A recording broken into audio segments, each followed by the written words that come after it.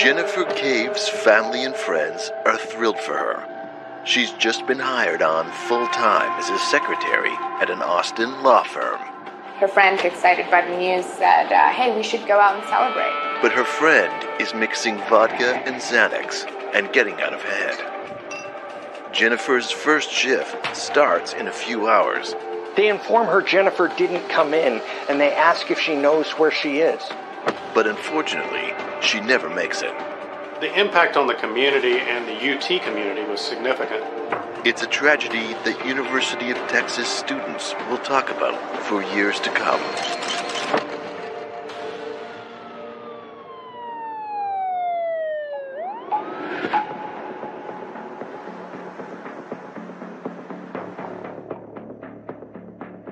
When Jennifer Cave fails to show up for her first day at a new job, her parents, Jim and Sharon, worry something has happened to her. They trace her steps back to the last place they believe she was, the Orange Tree condo belonging to a friend of Jennifer's.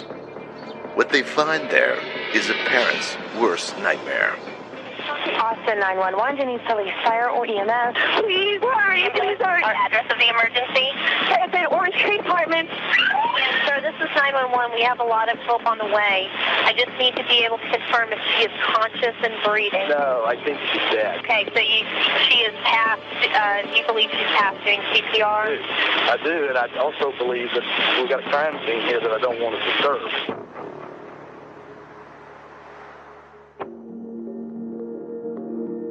My name is Sue Thomas. I'm an audio journalist in Austin, Texas. I published a podcast in 2019 called The Orange Tree, which covered the murder of Jennifer Cave and subsequent trials. West Campus is a series of neighborhoods that surround the University of Texas at Austin. I lived there for about 2 years, and during that time I heard a lot about the murder of Jennifer Cave. August 16th, 2005, Jennifer Cave gets a call from the law firm where she interviewed. She had just found out that day that she had gotten a job at a law office. In fact, she applied initially for a job at a law office that was a lower position than she ended up getting through the process of her interview because they liked her so much. Jennifer calls friends and family to share the good news with them while she lays out an outfit for her first day at the new job. For Jennifer's mom and stepdad, this comes as a major relief. It sounds like a step in the right direction that Jennifer needs to get her life on track. Over the past few years, Jennifer's had trouble finding her footing. After high school, she does a semester at Texas State, then decides she wants a change, and ends up at Austin Community College. Jennifer grows up in the small town of Bishop, Texas, which has a population of roughly 3,000 people. Making the move to Austin, Texas feels like a long way from home. It's a big city with a thriving nightlife overflowing with college kids looking to party. It's a shock for this small-town girl looking to find herself. Jim and Sharon see there's been a change in Jennifer. Sharon is especially concerned that Jennifer seems checked out from school. They fear that she's rudderless, not herself, and at risk of falling in with a bad crowd. Which is why Jim and Sharon are so relieved to hear Jennifer's great news about her new job. And so that night, after calling all her family and her friends to let them know the good news, her friend Colton Petoniak, excited by the news, said, hey, we should go out and celebrate. Colton Petoniak was a McCombs business student at UT Austin at the time. He was also like a small-town drug dealer. During his initial years of college, he started dealing drugs out of West Campus and partying a lot, as comes the territory of selling drugs. A one-time top student at his all-boys Catholic school in Little Rock, Arkansas, Colton no longer seems to care about his academic future. He abuses drugs and alcohol and parties a lot. Lately, Jennifer has put some distance between herself and Colton in an effort to get her life on track. But on the evening of August 16th, 2005, Jennifer decides to accept Colton's invitation, and the two go out to celebrate.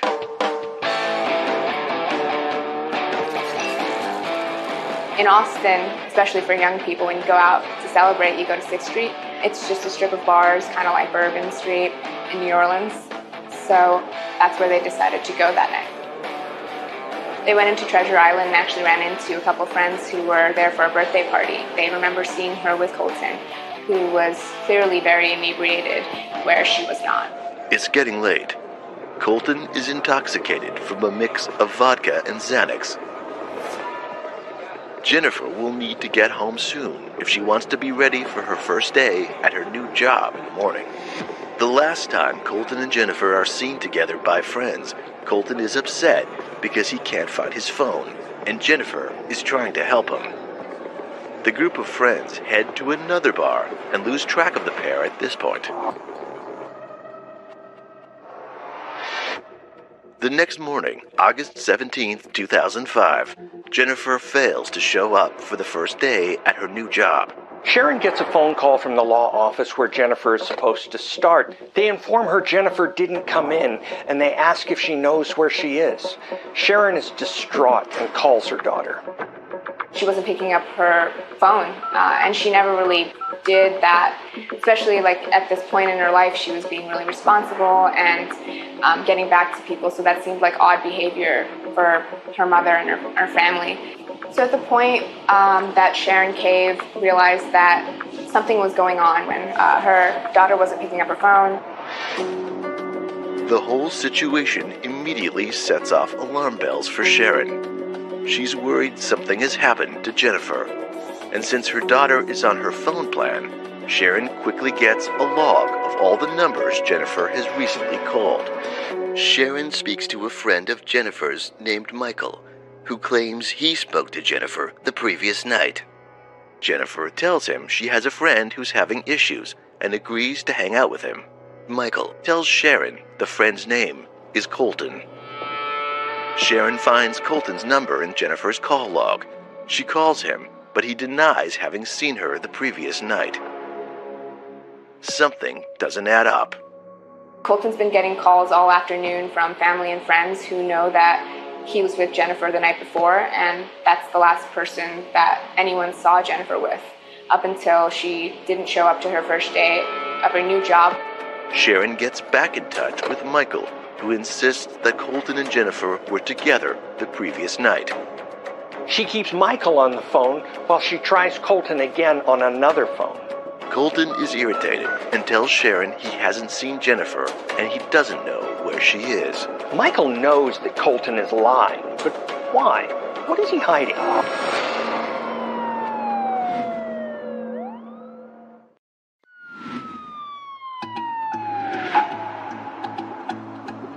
Jennifer Cave grows up in the small Texas town of Bishop and eventually moves to the big city of Austin, where she struggles with school and friends.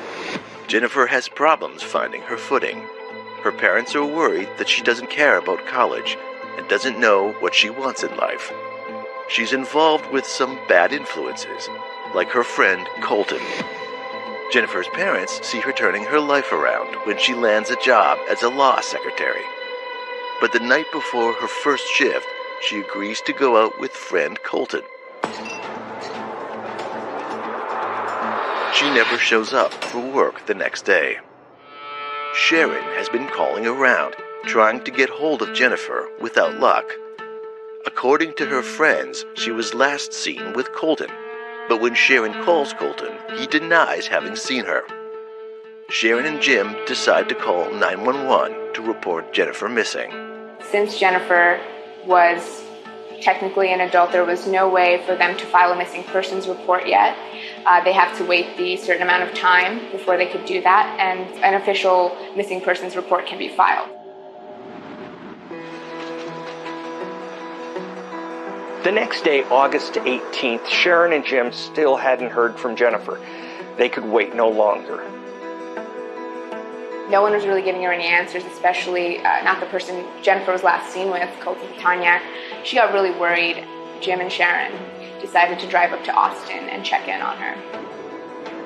As Jim and Sharon make the 3-hour drive from Corpus Christi to Austin, they call 911 again. Sharon speaks to the Austin Police Department and explains the situation.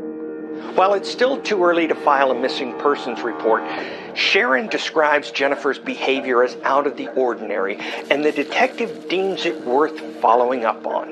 An officer is sent to check out Colton's place. His car is parked in its space, but there's no response at his suite. For now, there isn't much she can do. Later that day, Jim and Sharon arrive in Austin. After not finding Jennifer or any trace of her where she would normally be, her apartment or elsewhere, they end up going to Colton's apartment. It's the first stop they make, actually, because Jennifer's roommate, Denise Winterbottom, said that she wasn't there at their apartment. So they head to the source of where they last know Jennifer to have been, with Colton. They knock at Colton's condo. There's no answer. They try the police again and explain that Jennifer's car is here, but they still haven't been able to get in touch with her.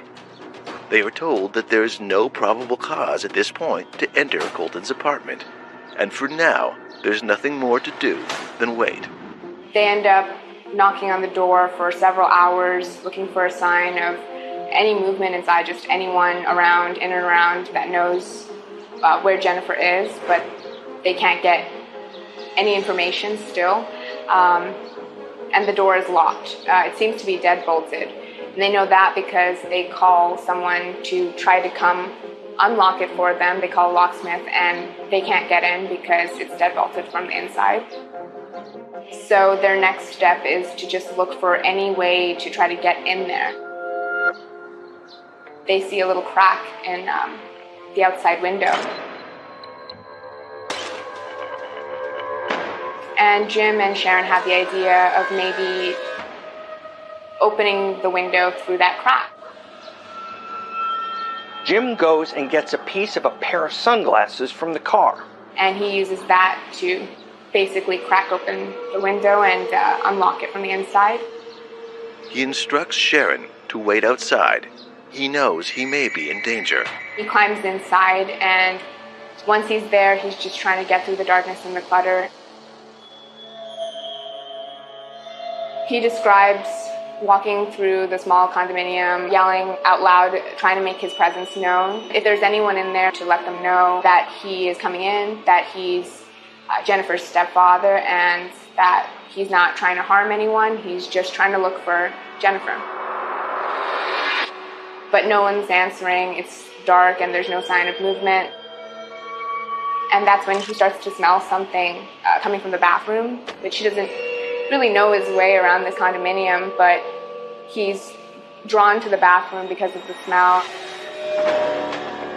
What Jim discovers inside Colton's apartment shakes him to his core. He's barely able to convey to Sharon that there is a dead body inside, and he thinks it may be Jennifer. Austin 911, Denise Police, fire or EMS. Please hurry, please hurry. Address of the emergency? It's at Orange Tree Apartments. Sir, this is 911. We have a lot of help on the way. I just need to be able to confirm if she is conscious and breathing. No, I think she's dead. Okay, so she is past, you believe she's past doing CPR? I do, and I also believe that we've got a crime scene here that I don't want to disturb. With police on the way, Sharon and Jim may finally be able to answer the question of what happened to Jennifer. But new questions begin to form. What happened to Colton, and where is he? An officer arrives at the condo to discover a grisly crime scene. He finds the body of a young woman in the bathtub. It is partially dismembered, missing both the head and the hands. Officer Barberia notices a bloody hacksaw. He sees a plastic garbage bag near the tub, and given the shape of it, he knows what's inside. Who is capable of doing something like this, and why? While the primary crime scene is located in the bathroom, investigators discover what are likely bloodstains in several other areas of the condo. They also discover the likely murder weapon, a 9mm handgun, as well as 2 shell casings. Whoever did this didn't make much of an attempt to clean up afterwards. Nevertheless, at this point in the investigation, there's many more questions and answers, so they must be thorough in cataloging the evidence. Given that Colton's condo is so close to campus, students are rattled by the fact that a murder has occurred so close to home. But for now, details of the grisly crime are withheld. The body is identified as Jennifer Cave. The cause of death is from a 9mm bullet that passes through Jennifer's arm and lodges in her aorta, stopping her heart and causing near-instant death. But a second bullet is fired. It's difficult to describe and impossible to comprehend, but a second bullet from the same gun was discovered in the severed head of Jennifer Cave. The bullet entered the area of the stem of her neck and lodged in her skull, indicating that it was fired after she was already dead. Whatever the reason for doing this, it may present investigators with a glimpse into the psyche of her killer. Detectives are intentionally withholding the details of the crime from the press. They fear that if the public knew, imposters would come forward and claim responsibility. Anytime you have a murder like this, it tends to draw out some very depraved individuals, attention seekers, all who want to take credit for it. Detective David Fugit is assigned to the case. His main priority right now is tracking down Colton for questioning. One of the detectives who was really following this, who was in charge of tracking down Colton, actually had kind of an easy time pinpointing him at the time because Colton never turned his cell phone off. The cell phone trace shows that Colton is in Piedras Negras, Mexico, but pings from cell phone towers aren't useful in pinpointing someone's exact location. If he has any hope of extraditing Colton and getting to the bottom of what happened to Jennifer Cave, he'll need to coordinate with local authorities.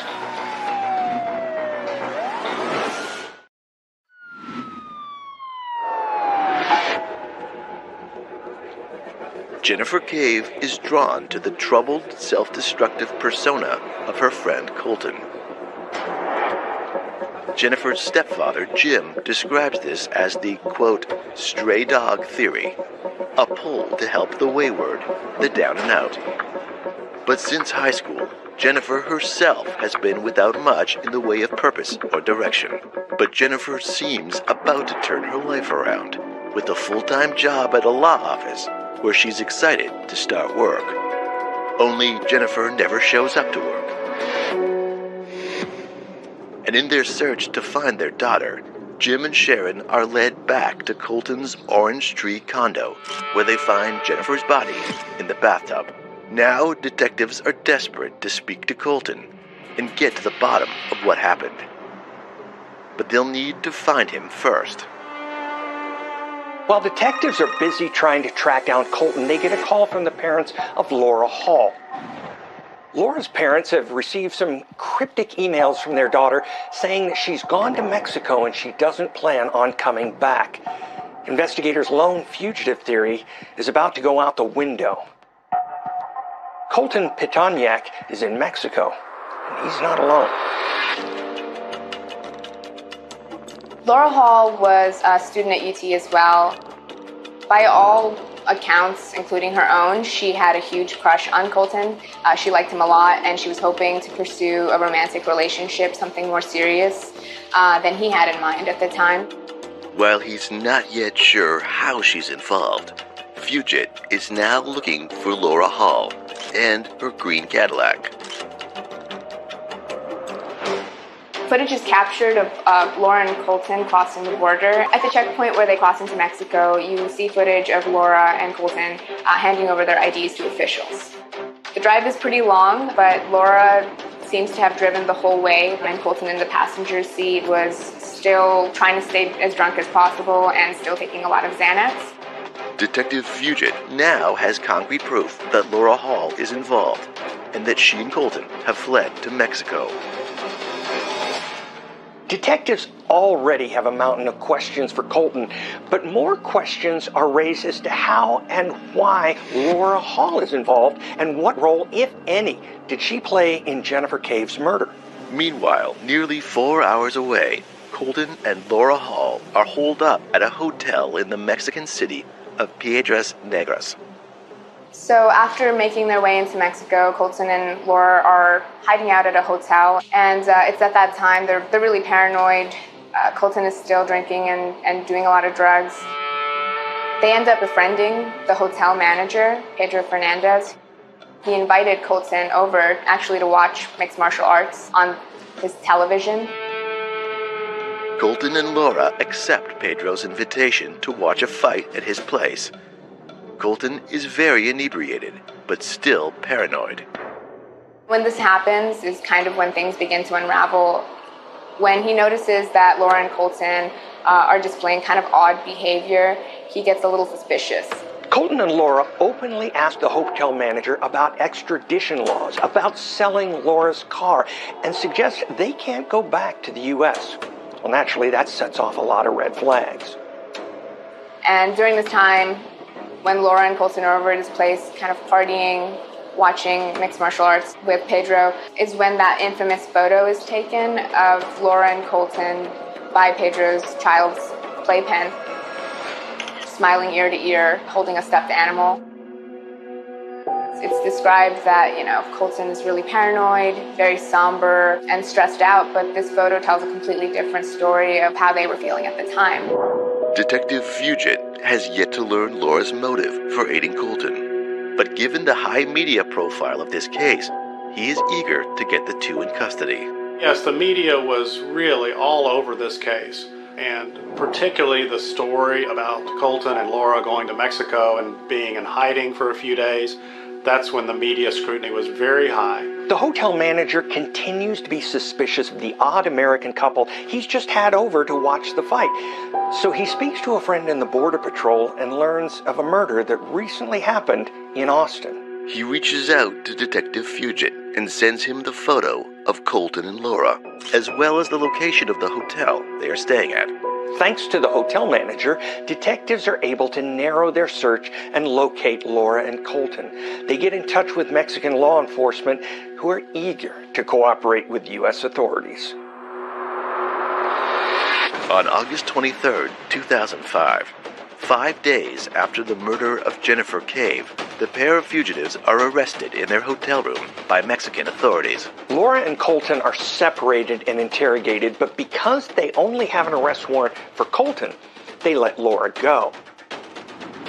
Investigators present Colton with what they know about the case. There's a mountain of evidence against Colton, so they're hopeful that he'll cooperate. But Colton is afraid to talk without his lawyer. Are you telling me that you don't want to talk to me and you want an attorney? I'm going to visit an attorney. Either you want to talk to us today, and obviously there's no attorney present. Okay. All right, then we can't talk to you, and we'll just go with the information that we have. Fugit must terminate the interview. He'll have to wait a little longer to find out what happened to Jennifer that fateful night.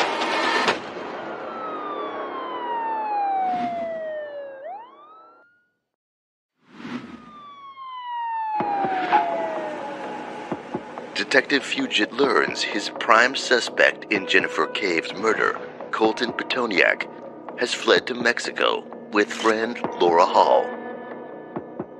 Colton and Laura are arrested in their hotel room in Mexico 5 days after Jennifer Cave's murder. Laura is released and Colton is held. He refuses to speak to police without his attorney. Assistant District Attorneys Bill Bishop and Stephanie McFarland are assigned to Jennifer's case. The main facts of their case are simple. Jennifer was found in Colton's apartment. The gun that killed her belonged to Colton. His fingerprints are all over the weapon.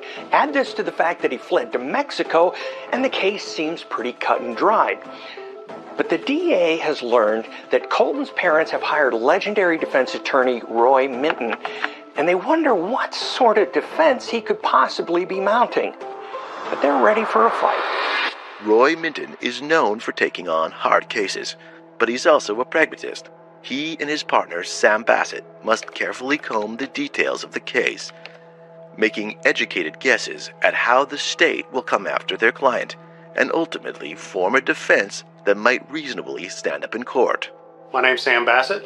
I've been practicing law in Austin, Texas for 32 years. I specialize in criminal defense, and I represented Colton Petoniak at the time of his trial. This case was certainly the most high-profile case I had been involved in. There was quite a bit of publicity in Austin, in the Austin area, and throughout the state, and perhaps nation. One of their big hurdles is that Colton's substance abuse has created massive gaps in his memory. And without witnesses, the case will eventually come down to the physical evidence, mainly the handgun that is fired, causing Jennifer's death. I think that the impact on the community and the UT community was significant. Colton was not the type of person that would usually be accused of committing some sort of crime like this. He was a good student. He had been in a fraternity, and a lot of people were scratching their heads in the UT community about what had happened, why it had happened. With questions still lingering on all sides of this case, the day of Colton's trial arrives. Jennifer's family and the community at large are hopeful that this trial will finally provide answers for what happened to Jennifer Cave and why. The judge makes the surprising decision to allow Court TV Network to televise the proceedings. This very public case will now be available in real time to a shocked and curious public audience. In this case, the Court TV camera was set up literally in the middle of the gallery, and it was a very large camera. Under the rules, the jurors couldn't be photographed, and witnesses who did not want to be photographed were excluded. But it was a very dominating influence in the courtroom, so it was a very significant part of what was going on inside the courtroom. In the public eye, Colton is already guilty, but the question that people want answered is why he did it, and why he dismembered Jennifer's body the way he did. For the state, however, the burden of proof lies only in demonstrating that Colton did in fact murder Jennifer. The question of why he did it is not necessary to answer. Colton's lawyers offer a rather surprising plea. They are not going to contest that Colton killed Jennifer, but they are asking that the charge of involuntary manslaughter be considered in this case. In the opening statement, we addressed our theory of the case at that time. And the theory was that because of the manner in which Jennifer was shot, under the arm on the side, and the kind of random nature of the bullet going across her body and actually piercing her aorta, which was a very long shot type of situation, combined with everything we had learned from witnesses, all that information we compiled and had to come up with a strategy to defend him against the charge of murder. In Colton's trial, he came out initially and due to the advice of his lawyers, said, I did this, I did kill Jennifer, but it was unintentional. Based on the information we had, we concluded that the theory of the accident fueled by intoxication was the most credible theory that we could go on in defending Colton. The state also brings up that this wasn't the first time a gun went off in Colton's apartment. He was known for playing around with guns a lot because he was selling drugs and he wanted to have this like hardcore image of him as a gangster.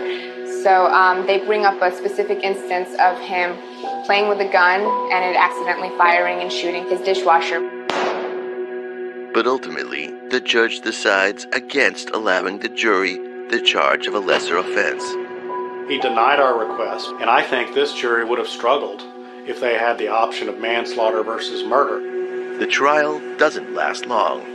Colton's defense is limited in its options, as Colton has admitted to killing Jennifer. Their only hope is to paint a picture of a man who was not aware of what he was doing and hope for leniency in the sentencing. Essentially, Colton's lawyers were just trying to get him a lighter sentence. They were trying to get him some sympathy from the jury by showcasing that he didn't remember any of that night, that he was so barred out on Xanax had taken so many pills and drank so much that whole day that there's no possible way he could have intentionally killed this friend that he initially set out to celebrate her success with. Minton allows Colton to testify in his own trial, a rarity for someone accused of murder. Minton doesn't go easy on his client. His tactic is to show that there are serious gaps in Colton's memory, and that Colton likely misfired the gun that killed Jennifer by accident. I think the most compelling witness was Colton Petoniak, and I think he was being truthful. I don't think he remembered what happened. And I know that that's, a lot of people have criticized him and us for testifying to that, but I think he was telling the truth. They also tried to show that the gun didn't have an unusually hair trigger type of pressure point. It is something that we had our own ballistics expert look at to see what the pull ratio was on the gun to determine if, for instance, that would have been consistent with our theory of an accident. It wasn't ruled out by ballistics that it could have been an accident, but it was also pretty solid evidence that the gun didn't have an unusually light pressure trigger. For Colton's attorneys, their only real hope is to try to convince jurors that Colton shot Jennifer by accident, and that the ensuing dismemberment was the suggestion of Laura Hall. Colton is seen at a hardware store on August 17, 2005 at approximately 2:34 p.m. He has with him a shopping list. He purchases a hacksaw and some cleaning supplies. His defense alleges that he was still intoxicated at the time and that Laura Hall came up with the shopping list and the plan to cut up Jennifer's body. Minton suggests that Colton is so messed up on prescription drugs and alcohol that he can't think for himself, and that Laura, a young woman completely in love and obsessed with him, did all the decision-making, including the decision to flee to Mexico. But for those hoping to hear Laura's side of the story, they are left in the dark. Laura Hall showed up because we subpoenaed her to the courtroom. After that, she asserted her Fifth Amendment privilege and did not testify. The jury reviews the facts of the case and comes to a unanimous decision. Colton ends up being charged with murder, which is a 55-year sentence in his case. At the back of the courtroom sits Colton's accomplice, Laura Hall, whose own road to justice is about to be paved.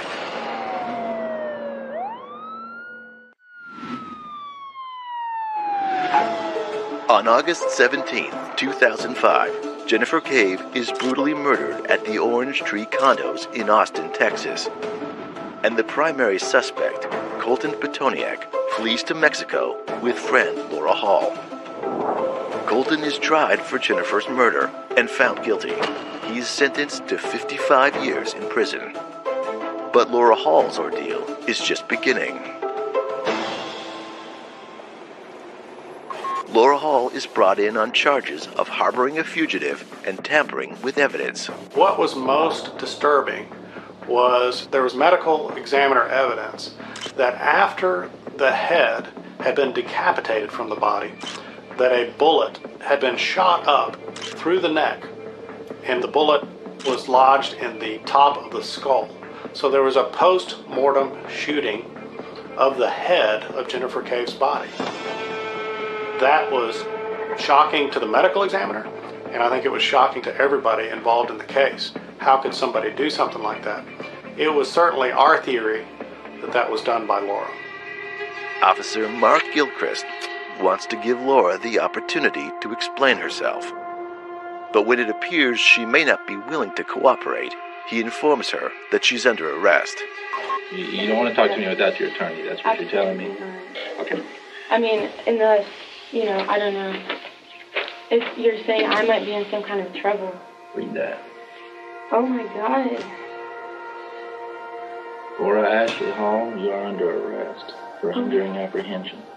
Hindering apprehension? Yes, ma'am. Now, you understand how serious this is? Oh my God. Okay. What's going to happen? You're going to go to jail. What did I... You got to tell the truth.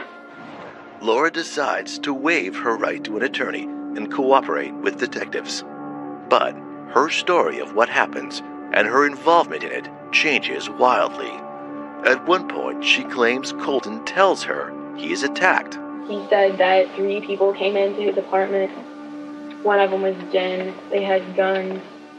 He said that, well, he didn't say one of them was Jen, but he said, like, one of them was, one of them was her, right? He said he left the door unlocked and they came in shooting at him. But there's no evidence to back this claim, and Laura admits this was unlikely. Laura changes her testimony from she felt scared and threatened by Colton to she was in love with him and didn't believe he committed the crime. I just couldn't fathom his guilt. And I wanted to be able to help him in any way I could. Detectives are left without a clear picture of Laura's involvement. One thing, however, is clear. Laura's DNA is found throughout the condo, including on the murder weapon, the 9mm handgun that killed Jennifer Cave. The question that most people hope will be answered through Laura's trial was who mutilated the body and why. But this question is never answered. During Colton's trial, he claims he doesn't remember what happened, and Laura claims she had nothing to do with it, even though her DNA can be found on several pieces of evidence. Laura ends up being charged and sentenced to 5 years for hindering apprehension and tampering with evidence.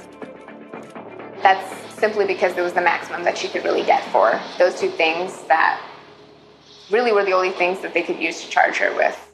While in prison, Laura appeals her case. While Laura was in prison serving the first part of her initial sentence, she actually spent a lot of that time talking to her friends and family from jail phones. And all those phone calls get recorded.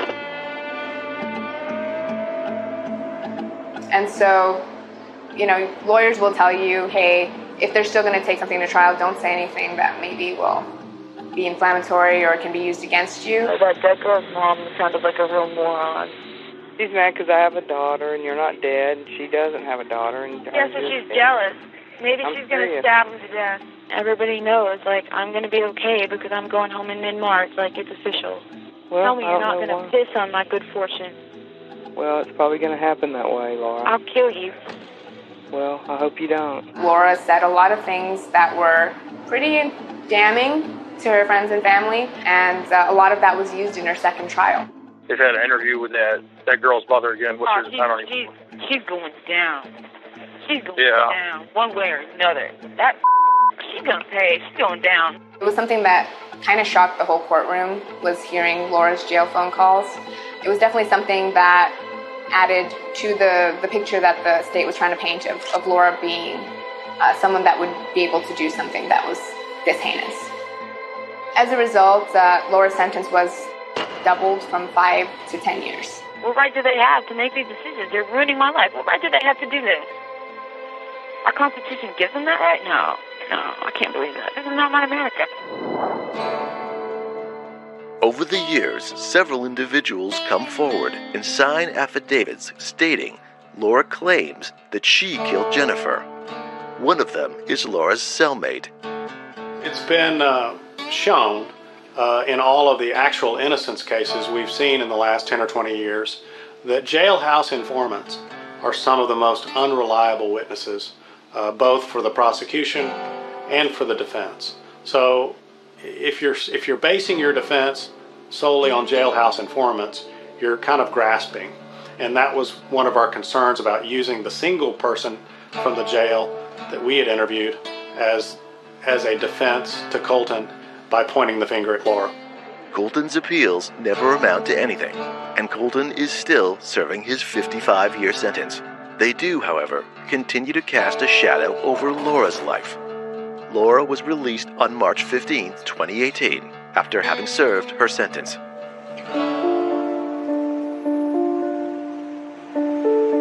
The one good thing to come from the case is Sharon's work in getting the Jennifer Cave Act passed in 2007 by Governor Rick Perry. Specifically because of Laura's trials, the creation of the Jennifer Cave Act came about. It was something that was pushed by Sharon Cave and the Cave family as a whole. It has two parts to it.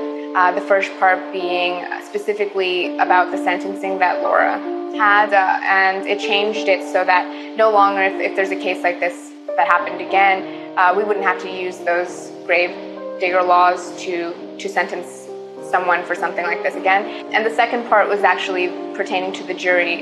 Sharon Cave was really affected by a lot of the jury members' reactions to the exhibits that were shown at trial and the details that they were forced to hear. And so what it did was it offered counseling for jury members that take part in Texas trials, which is a huge deal because prior to this case, that was not something that was mandatory for Texas to offer jury members. And overall, I think that it just really showcases that family's resilience and their ability to take this situation and actually give back to their community. Even in like a moment that was really heartbreaking and distressing to them, they found a way to make a difference.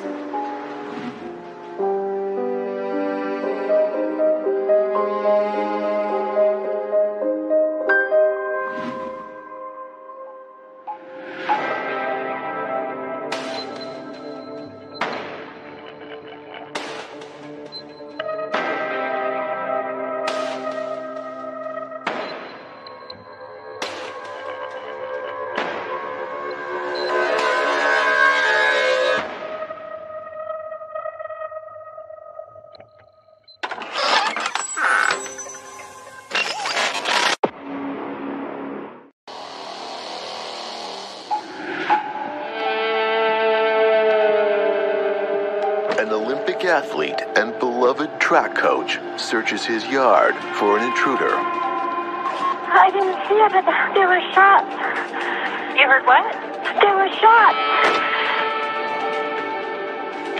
Police find him shot to death in his own yard. A burglar was in the backyard. You don't know what to think. You're just like, okay, what is going on? What's happening here? Just as important as who shot Dave Laut is why they shot him 6 times. Based on the way the news description was, I knew right away who I thought would have done it.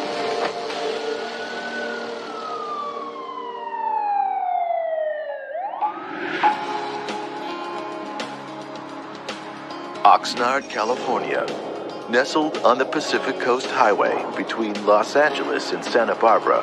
This city of 200,000 is known for its strawberry fields, ocean living, and a harbor that serves at the closest point to Channel Islands National Park. The city of Oxnard is in Ventura County. It wasn't the most opulent neighborhood in the world, but it was a place where you could raise a family, be comfortable, know your neighbors. It's not a huge place, so you pretty much knew everybody there. My dad, he taught at Hueneme High School for, 30 plus years. And then my brother taught there also. That's pretty much Oxnard. There are very nice parts of Oxnard where there's beautiful housing on the beach, but near the beach, on like a riverwalk type area. And there's some really rough parts of Oxnard with tenement housing, with people living very close together, with a lot of crime. It's almost midnight on August 27th, 2009. In a middle-class Oxnard neighborhood, Jane Laut hears a noise coming from outside the house. She asks her husband, Dave, to go outside and see what's going on. What happens next is recorded in a frantic 911 call from Jane. 911 emergency, this is Galen, what are you reporting? Somebody was in our backyard. All right, what's the person look like that was in your backyard? I didn't see it, but there were shots. You heard what? There were shots. You heard shots being fired? Yes. My husband went outside.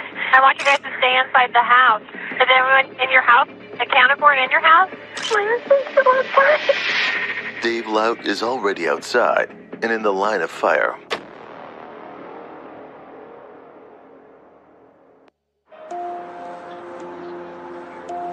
Oh my gosh, everybody knew Dave. I always say, like, ever since I was a little kid, he's my Superman. He was very well liked by classmates and teachers and just counselors and people at church. You know, he was just very well spoken, really considerate, Dave Laut grows up in Oxnard, the son of a biology teacher who also coaches athletics. Dave was an athlete. He was driven by a very demanding father to be the highest he could be in track and field. We kind of come through a coaching kind of, background. So, the coaching goes with the sport thing. And Dave was a very, very good athlete. He was going to go someplace or do something at university level. Jane and Dave Laut knew each other from high school. I think they were homecoming queen and king at their high school. They were like high school sweethearts. They got along very, very well. They always seemed to just enjoy each other's company. As Dave rises through the ranks of competitive shot put, he and Jane become high school sweethearts. Jane came from a pretty well-off farming family. The Laubacher family is pretty prominent in Ventura County. They've been farming our county for years. They are one of the 5, I would say, most well-known agricultural families in our area. They were ranchers. They had a big ranch. You could go out to the ranch, and even I did when I was a kid. I learned how to shoot out there. You could shoot like a .22 or, whatever. You shoot bottles or whatever. After getting a scholarship at UCLA, Dave wins the NCAA shot put title and sets his sights on the Olympics. All the while, Jane is by his side. They marry in December 1980, and Dave sets his sights on the 1984 Olympics in Los Angeles. And he won a bronze medal in those Olympics. It was a proud moment for me because I was like, oh my gosh, this guy just won a bronze medal. Like, this is incredible. And he was actually a little bit disappointed because he wants to win. He's a winner. I know he was frustrated with only winning the bronze. He thought he could have done better then, but the city of Oxnard was very proud of him. Matter of fact, the city of Oxnard hosted a big parade for him when he returned. People came out to shake his hand and stuff like that. I remember hugging him and saying, I'm so proud of you, dude. You did it. And he goes, I didn't really do it. I got third. I'm like, you won a bronze medal in the Olympics. You are a winner. His career faded after the 84 Olympics because his body failed him. While training to be a firefighter, Dave seriously injures both knees. He fails to make the 1988 U.S. Olympic team. Suddenly, his career as an athlete is over. He just wasn't the same, you know what I mean? He did all the rehab, and he was getting older too. So, trying to rehab both knees at the same time. He kind of knew he was done. So after that, he's like, okay, you know what? Well, I'm just going to be a teacher. He was a biology teacher like my dad, teaching and coaching. Then he became the AD at Hueneme High School. And I've had a lot of kids come to me and tell me, hey, I had your brother for a teacher. Hey, I had your brother for a coach. Oh, man, he was the best. In 1999, Dave and Jane Laut adopt a baby boy from South Korea. Their 10-year-old son sleeps in his room as Jane makes a terrified call to 911. How many shots did you hear? I don't know. Like 1, 2, a bunch? I don't know. Lots? Oh my God. Jane, take a breath. Lock up. Your husband is outside? Can you call to him? Tell him to come in? He's on the side. Okay, Jane, stay with me. I have officers there. I have 2 officers there. I want you to stay inside the house. 2 officers arrive at the house. They're looking for an intruder in the backyard. They're young officers. You can imagine how scary that would be if you thought the potential gunman. And it's pitch black back on that side yard. There's no lighting. Police discover Dave's body on the ground with blood pooling around his face. They find Dave dead, lying by the barbecue. He's face down with his arm tucked underneath him. It's possible that Dave is still holding the gun. Police initially believe this might be a self-inflicted gunshot wound. But as more police arrive, they discover a gunshot wound in Dave's back. You can't shoot yourself in the back. Police now know that Dave Laut was shot more than once and that somebody else shot him. Jane was interviewed at the scene by a patrol officer, by a detective, then brought to Oxnard PD, interviewed for almost an hour and a half by another detective, at the time the detective at the case. We went back to bed, and then he got up and said he thought he heard something. He said there's something going on in the backyard. And then he says, get the dogs, keep the dogs in with Michael. If there was somebody that I cared, would you let dogs out? Maybe. He started to go off where the trash cans were. Jane tells police she hears a man's voice and then 3 shots. I heard him say something, what the and then I heard some shots, so I shut the door and I ran. What the F? That's what Jane hears outside. Then she calls 911 after the gunshots. She's in shock when police arrive. We were notified, I believe it was the next morning, pretty early, like 5-ish, something like that. This is Detective Sanchez with Oxnard Police Department. Hi. I'm sorry to be calling you this early, and unfortunately the reason I'm calling is there was an incident that occurred at David's house. Yes. And I'm sorry to say, but he's passed. What happened? At this point, it's still under investigation, but it appears that he was shot. So now you start processing in your head, like, how could this happen? And, what's going on? We drove out to the house, and then they had all of the tape and everything all out. Cops were out and whatnot. And they proceeded to tell us what happened about a burglar. They didn't tell us too many details at the time. They seemed to be very, just kind of holding things back. When the officers arrived on the scene, they found the victim on the ground with multiple gunshot wounds as well as pooling around his head. No casings or weapon were recovered on the scene initially. They also found bullet strikes or ricochets on both the wall and the ground surrounding the victim. And additionally, they found hair, blood, and tissue adhering to trash cans around near where the victim was located. Look, if Dave Lout found someone creeping around in his yard, would he have been shot multiple times in the head and then once in the back? Police know there's more to this story. Just as important as who shot Dave Lout is why they shot him 6 times. Jane said she closed the door and then heard a man's voice and then shots. That's where the gun came from. It came from my dad. It's going to take a skilled investigator to get at the truth.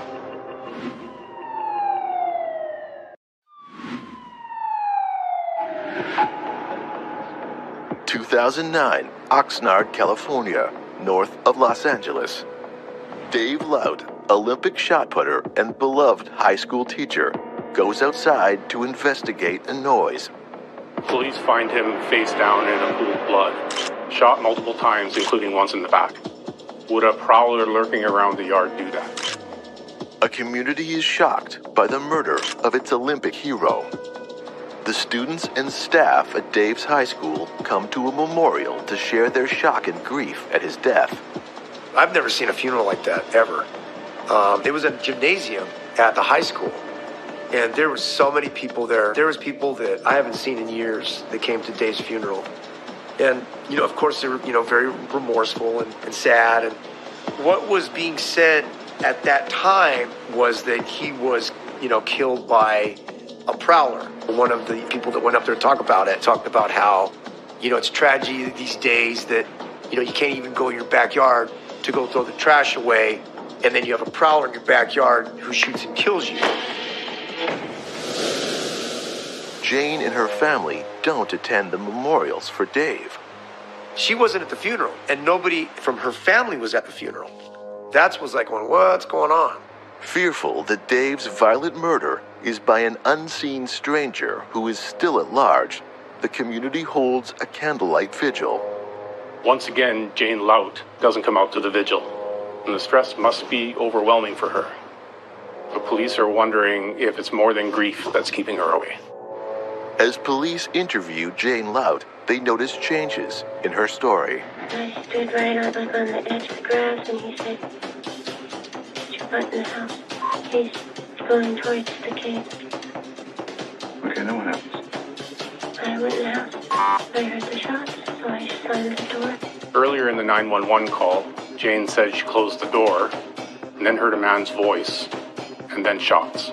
Okay, did you shut the door and then hear the shots, or did you hear the shots and then shut the door? What were the dogs doing? Bill was laying next to his dad. What did they do when they heard the gunshots? Did you hear them barking at all? I don't remember them barking until the police came. Jane's description of the dog's reaction is an interesting detail. It's common knowledge that dogs have exceptional hearing. Depending on the particular dog and how familiar it is with sharp, loud noises, it will usually bark or maybe even howl. If the noise was loud enough and close enough, the dog might have even found a place to hide. Police look for clarification on the gunshots Jane heard. Or you've been around guns, you've been around gunfire. What did it sound like? It sounded like a pop. Like, quick. How many pops did you hear? 3. Were they, describe them to me, how fast they were? Pop, pop, pop. Okay. It wasn't pop, hesitation, pop, and hesitation, pop. It was 1, 2, 3. I mean, not like that. You know. I think. Okay. Jane says she hears 3 rapid-fire shots, and that might suggest that a semi-automatic or an automatic weapon was used. So initially on the scene, no casings were located around the body, so that's typically indicative of either a revolver being used or someone picking up the casings. On the scene, they recovered bullets, and they were able to determine that they were .22 caliber class. The .22 caliber class of ammunition is easily the most common ammunition in the world. A lot of times with the smaller caliber bullets, because they're so small and light, they cause a lot of damage in the body because they ricochet around a lot. Do you have any guns in the house? How many guns do you guys have? Some shotgun in the gun safe. And then there's a gun in the box. There's a shotgun thingy in the cocktail closet. As part of their investigation, police use a gunshot residue kit to gather evidence. So when a firearm is discharged, these particles can tell you if a person recently fired a weapon, recently handled a weapon, or if they were in close contact to a weapon when it was discharged. Police are getting ready to test Jane for gunshot residue when she disappears. She's in the bathroom washing her hands, and before the detective can stop her, she wipes her hands on the towel. This is very unusual behavior. Gunshot residue is highly transient, so it's easily removed by rubbing the hands or washing them, which could skew the results of the test. But police do discover several rounds of unfired .22 caliber ammunition in the residence. The unfired bullets that were found at the scene ultimately will be of little use as far as evidence goes, but the gunshot residue that was found will ultimately prove to be much more useful.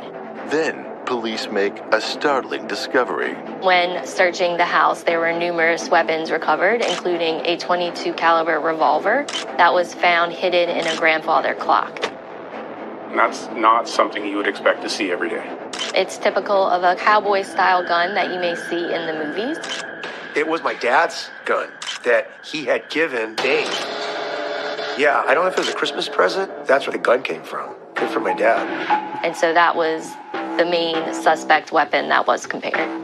So a prowler lurking around a yard isn't going to take Dave's gun and shoot him with it, and then go into Dave's house and hide that gun in a grandfather clock. Do you know where all the guns are in your house?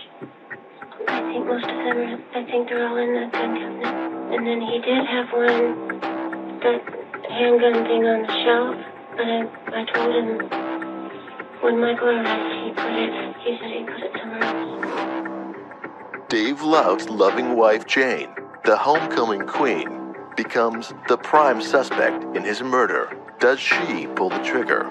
You know how to shoot? Yeah. It sounds like you have a gun safe. It sounds like you keep the guns locked up. It's supposed to be in there. I mean, you're not going to have something in your house, you're not going to use it. No. Especially like that, right? No. One thing is for sure, investigators have a long way to go to solve this murder.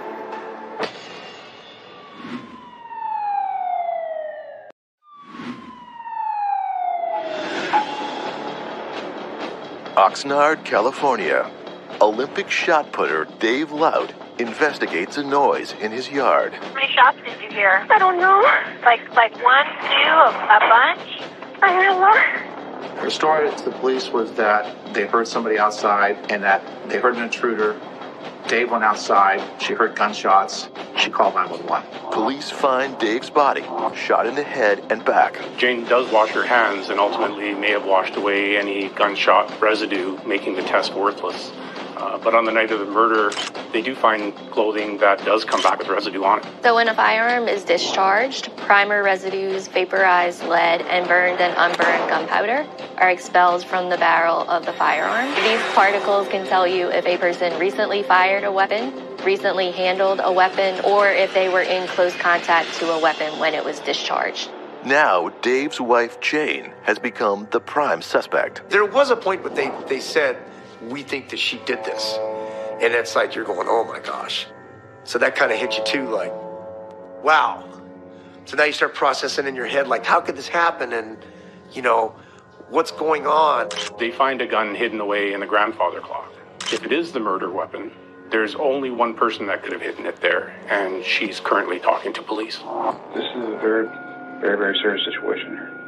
And we have other detectives at your house right now. I sat here and I listened to your story, and I gotta say, it doesn't match up with what's out there. The sequence of events that you gave us, compared with the evidence that's there, don't really add up. Looking at it objectively, there are flags that come up that don't match and don't make sense. Despite Jane's obvious exasperation with the questioning, police continue to press her for more information. I don't know what else you want. Well, there are some things you're leaving out. I asked you about your relationship. I'm asking these questions for a reason. Is it abusive? No. Physically? No. Mentally? Well, I don't get what you're getting at. I don't know what you want. All I want to do is get the hell out of here and go home. You didn't get upset about anything until right now. You don't know me. I don't. And I told you that at the very You beginning. know nothing about me. You don't know how I take things. You know nothing. Don't be afraid to show emotions. Don't be afraid I'm to... not afraid to show my emotions, but I'm trying to be strong. Most of us can imagine what it would be like to be accused of something we didn't do. We'd feel shocked. We'd feel surprised. We really didn't do it. If you were continually accused, you might even start to get angry. The innocent person's biggest fear is not being believed. The guilty, however, have a different fear, the fear of being caught. Whether you're afraid of being disbelieved or you're afraid of being caught, the behavioral responses may be the same. They're both fear. It's going to take a skilled investigator to get at the truth. What I'm saying is that you sat there pretty stoic and calm until I told you that what you're telling me and what we have are not matching up. If you truly didn't do it, then I don't understand why you get so upset now. If I was in your shoes, I'll show you I didn't do it. You go find the guys that killed my husband. You've never asked me that. You've never asked me once. Investigators are finally able to get closer to the truth. You want to take a polygraph? Yes, I don't care. I want to go home. No, I'm asking you, do you want to take a polygraph test? Do I have to do it now? No. Do you want to take one? I'll do one. I want to see my son. I just want to leave. You don't just get to do what you want to do in a murder investigation. Our job right now is to find out who killed your husband. Okay? To look at everything objectively. We need to find out who killed your husband. We have to be thorough. Okay? And the best way, I think, for us to do that is you take a polygraph. He's here now. You're done. We move past you. We go to the next thing. The story kept jumping and changing. One kind of didn't pan out, then another one would come out. She'd say, okay, well, this happened, and then that happened, and then it was an accident. While Jane now admits that she shot Dave, she says Dave threatens to shoot their son, so she wrestles the gun away from him.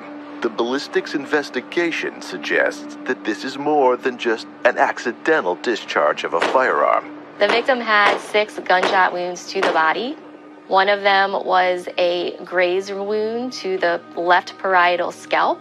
The victim also had 2 gunshot wounds to the right side of the face, one to the right cheek near the eye, and one below towards the middle part of the cheek. Both of these projectile paths exited the left side of the victim's face. The victim also had a projectile wound to the right upper back. The victim's incapacitating wound entered the right parietal scalp and was recovered from the left front brain. He's twice as big as she is, and he's shot many times in the head and the back. This story still doesn't make any sense. With police becoming increasingly suspicious of her, Jane meets with her attorney. I said to her, Jane, the only plausible explanation for what happened last night is that you shot him. I just need to know the why. It's not a whodunit. I just need to know the why. And then she broke down and told me what happened. Jane says that Dave abuses her throughout their marriage, and as a battered spouse, she has to defend herself. Jane said Jane and Dave's relationship was one of him dominating her. The way he perceived his life is that sheer job was to take care of him in every way possible. That's how Dave viewed her, and that's how, unfortunately, Jane at that time viewed herself. But not everyone believes her claim of abuse. We never saw any inkling of abuse at all. We'd spend birthdays and Christmases and things like that. Nope, no problems. You'd never see anything. She would never say anything. The one thing Jane said, she lived in a very volatile relationship where she was physically, mentally, and sexually abused repeatedly over 29 years. So there was no happiness in that marriage. It was a violent, volatile relationship. At this point, with the story still changing, police know they have to keep digging. Jane and her attorney offer police a new version of events. He comes out and he starts yelling at her, telling her that she does nothing for him, that she's worthless, and he has a gun, and he's waving the gun around. He pushes her around, and he tells her that he's going to kill her and their son. When Jane tells the story to me initially, she's shaking, talking about it. She guides him outside to get him as far away from her son as possible. As they're backing up, Dave stumbles. Jane hits him like a linebacker, kicks him in the knee and tackles him down. And she gets the gun. And when she gets the gun, she decides that she's just going to keep shooting until he stops. They struggle. He grabs her by the arm and squeezes her arm, and she shoots him. It's another change in the story, and it's not the only possibility. Maybe she's not reacting to what Dave did in that moment, but she's rather executing a plan. Dave's family, including Don Laut's wife, Rebecca, suggest that there is no abuse. I also remembered a very crucial conversation that I had with her. And I remember early on I told you that I had asked her, kind of hinted if Dave ever hit her. Yeah. And I remembered the conversation. And I asked her, do you think he would ever hit you? And she said, I don't think so. I mean, I can hear it in my head so clear now. But she said she didn't think so. If I truly felt like she did this in self-defense, or if it was really that bad, I mean, I would... There's just no way. Not anything ever did I ever think that she was in fear for her life. Ever. And if she says that she was, she's lying. She is straight out lying. If self-defense isn't the motive, then what really happens? And why? It was just horrible. She pretty much went out to go take this trash out, and she pretty much just kind of had a flashlight and just started bang, bang, bang, bang. If Jane Laut had intent, then it's murder. If the jury believes that she was acting in self-defense, then she goes free. She goes back in the house. She's freaked out. She still thinks Dave's coming back. She doesn't think he's dead. She thinks he's coming back. So she hides the gun, and she checks on their son. She comes back out and calls 911. Both sides agree that Jane shot Dave, and that she called 911, and that she hid the gun. But they don't agree on why she did it. Can law enforcement use what they know about the gun itself to uncover the truth of what happens? This is a single action revolver, which means that the hammer of the weapon has to be cocked before the trigger can be pulled. So each time the hammer needs to be pulled back, and then the trigger needs to be pulled to make a round discharge. How many pops did you hear? 3. Were they describing to me how fast they were? Pop, pop, pop. Okay. It wasn't pop, hesitation, pop, and hesitation, pop. It was 1, 2, 3. I think. Okay. Police know that this revolver requires time to cock back the hammer and pull the trigger. Every time a person firing this gun has to pull back that hammer and pull the trigger, and then pull the hammer back and pull the trigger again, they have time to think about what they're doing. Jane had experience with the gun because Dave had taken her shooting with that gun multiple times. It was a gun that she was familiar with, and she knew how to fire it. One method for firing bullets rapidly with a revolver is a technique called fanning. Fanning is a technique that some shooters use to discharge a single action revolver and to discharge it quickly.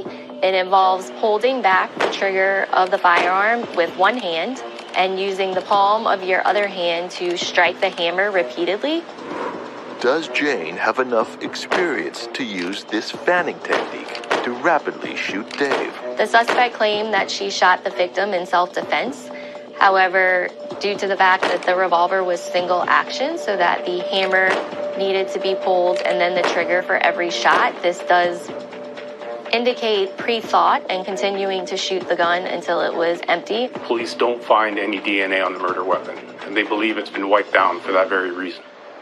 February 2010, police called Jane Lout back to the station. Well, I've been working on this thing, Jane, for a long time. Since it happened. We put a lot of pieces together. As I know and you know, what you told us that night ain't the truth. You know? Police charged Jane Lout with first-degree murder. A warrant's been issued for your arrest. Okay, for murder? You understand that? Like I told you, you're under arrest for murder. Okay, you have the right to remain silent. You understand that? A guilty verdict means a life sentence, and the use of a gun in the murder will double the sentence. Jane faces 50 years to life if she's found guilty. She took a lot of money from my mom. $1,500 for this or $2,000 for that. If they convict you, you're never getting out. You'll never hold your son again. You'll never hold your family again. The stakes for Jane could not be any higher.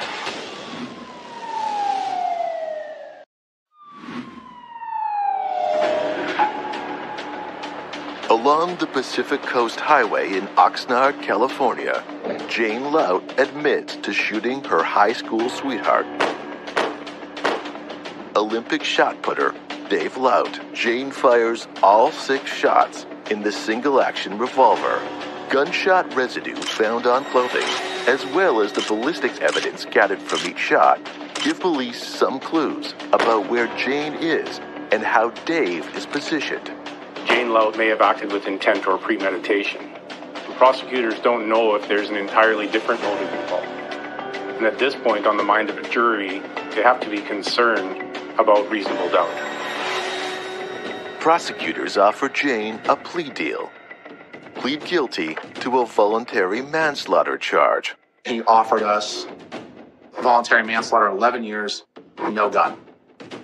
And I said, make it 6 years. And he said his office would not do 6 years. In California, a crime committed using a gun can mean an enhanced sentence of 10 to 25 years.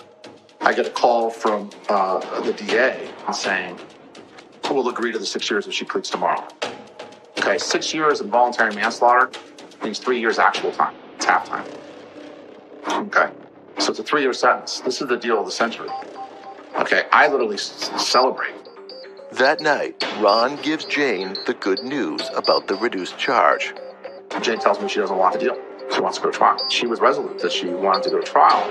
Jane tells her lawyer she wants to go to trial and be found innocent of any crime on behalf of abused spouses everywhere. The stakes for Jane could not be any higher. If they convict you, you're never getting out. You'll never hold your son again.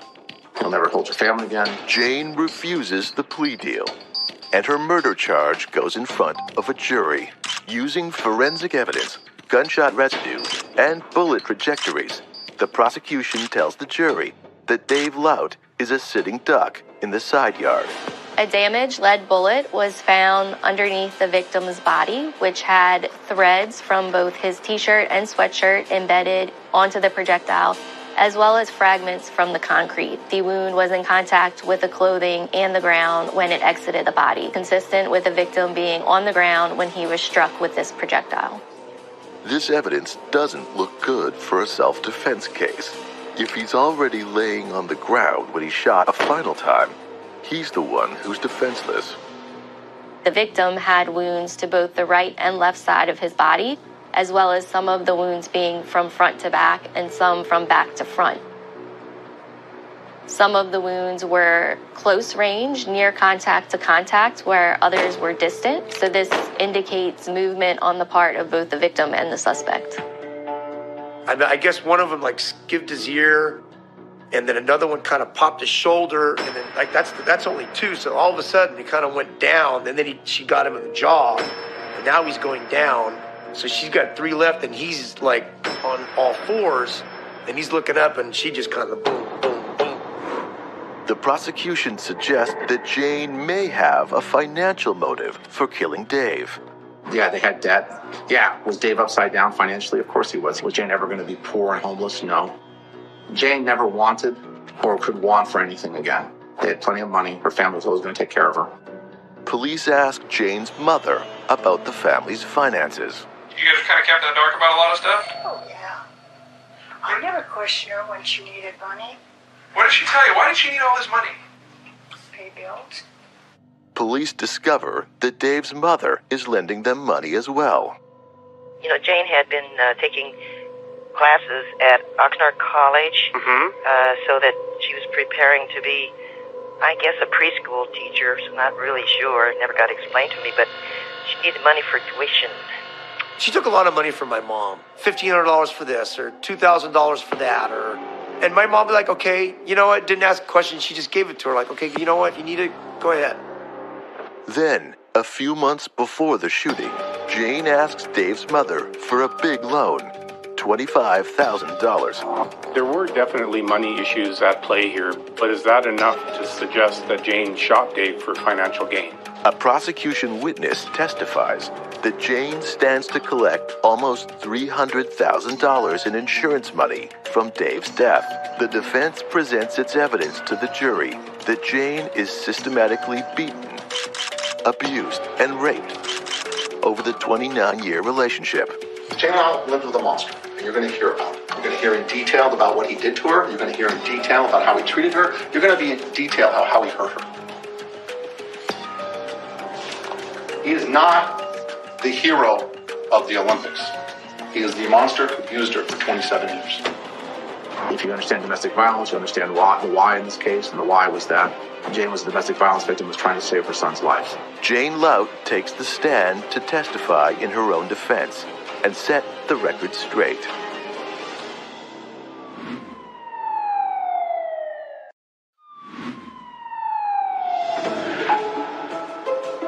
Olympic medal-winning shot putter Dave Lout is shot by his wife Jane, who is charged with first-degree murder. She claims to have done it to end decades of abuse at Dave's hand. But the prosecution suggests that this is no heat-of-the-moment act. The way Dave is shot gives Jane time to think about her actions, according to the prosecution. They also believe that money was her motive. Our theory was basically long-term domestic violence, which resulted in PTSD, which resulted in her believing that she had to defend herself at night when he pulled the gun. She was on the stand for 3 or 4 days. It was emotional. It was excruciating. On the witness stand, Jane says that for 29 years, her husband beats, rapes, and degrades her. Jane says that Dave is the one who takes the money, and she has to borrow $25,000 to repay the school. The defense shares all of this with the jury and pokes holes in the prosecution's case that this was about money. Now the defense gives their side of the moments leading up to Dave's shooting. Jane took her son and some other kids with some other moms to the beach in Oxnard. They had a beach day. And they got back late because the kids were having a good time. And Dave was home. He had been drinking. And he ran out of booze that day. He was mad at Jane for not being there to make him dinner. So around 7 o'clock, she makes him a hamburger. Dave throws the hamburger at Jane, saying it's not good enough, make him another one. He's raging in the house. He's yelling and screaming. He's calling her all kinds of names. So how did that gun get into Jane's hands? Was it in the gun safe? Was it already hidden in the grandfather clock? Or did Dave have it and Jane wrestled it away? The defense says Jane can rapidly shoot the gun in her hand, questioning whether she shoots Dave in the heat of the moment or has time to consider her actions. The only dispute in the trial was the intent and self-defense and the mental issues of Jane Lout that she had. In the end, it's all about how Jane gets the gun. It's all about how she uses the gun. It's all about what she does with the gun after she uses it. That helps the jury determine whether there's intent or not. And while he was looking away from her, from a distance of several feet, she raised that revolver to the back of his head, and she fired that first shot. They said it was one of the longest trials that they've ever had. It was like 11 weeks. It was a long time. It was tough. It was 11 weeks of that stuff, man. That was brutal. Like some days you came out of there and you felt like, okay, that was a great point. You felt good. Other days you just felt like, oh my gosh, this is horrible. The jury returns their verdict. Jane Lout is guilty of first-degree murder. They did an outstanding job. They were able to take and decipher all the stuff that was lies and put together what the truth was. All that mattered was that there were 5 bullets in that guy, 2 in the back of his head, and the jury didn't accept self-defense. After refusing a plea deal and a 6-year maximum sentence, Jane Lout is sentenced to 25 to life for the murder, as well as a gun enhancement of another 25 years. I go back that day she turned down the offer. I was in this conference room where I'm talking to you, sitting at this table to my left with her, and begging her to take it, and her saying no. I failed her by not being able to convince her to take that deal. Sometimes you feel okay about it. Like the justice system did its job, and it did all that it could do. But, I still don't have a brother, you know what I mean? And that's pretty much bottom line. I mean, I've had people that come up to me just like over the past few years and just say, your brother was just such a good man. Not just because of what he did, it's just because of who he was. I mean, there's so many things that I still wish he was here.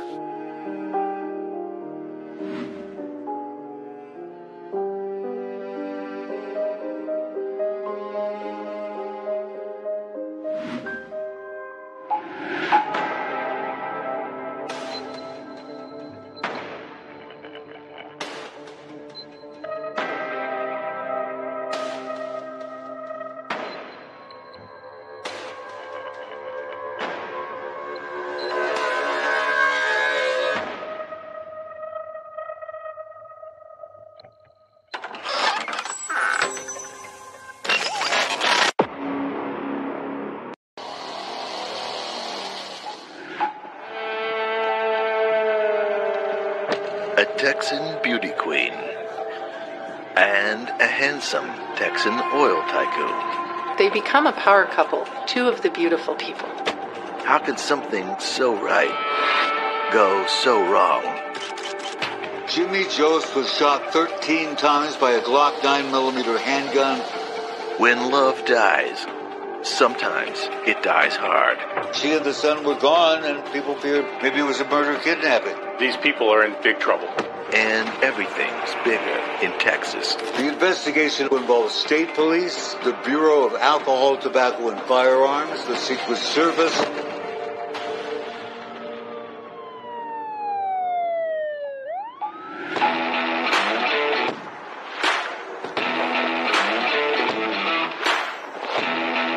Austin, the capital city of the Lone Star State, Texas.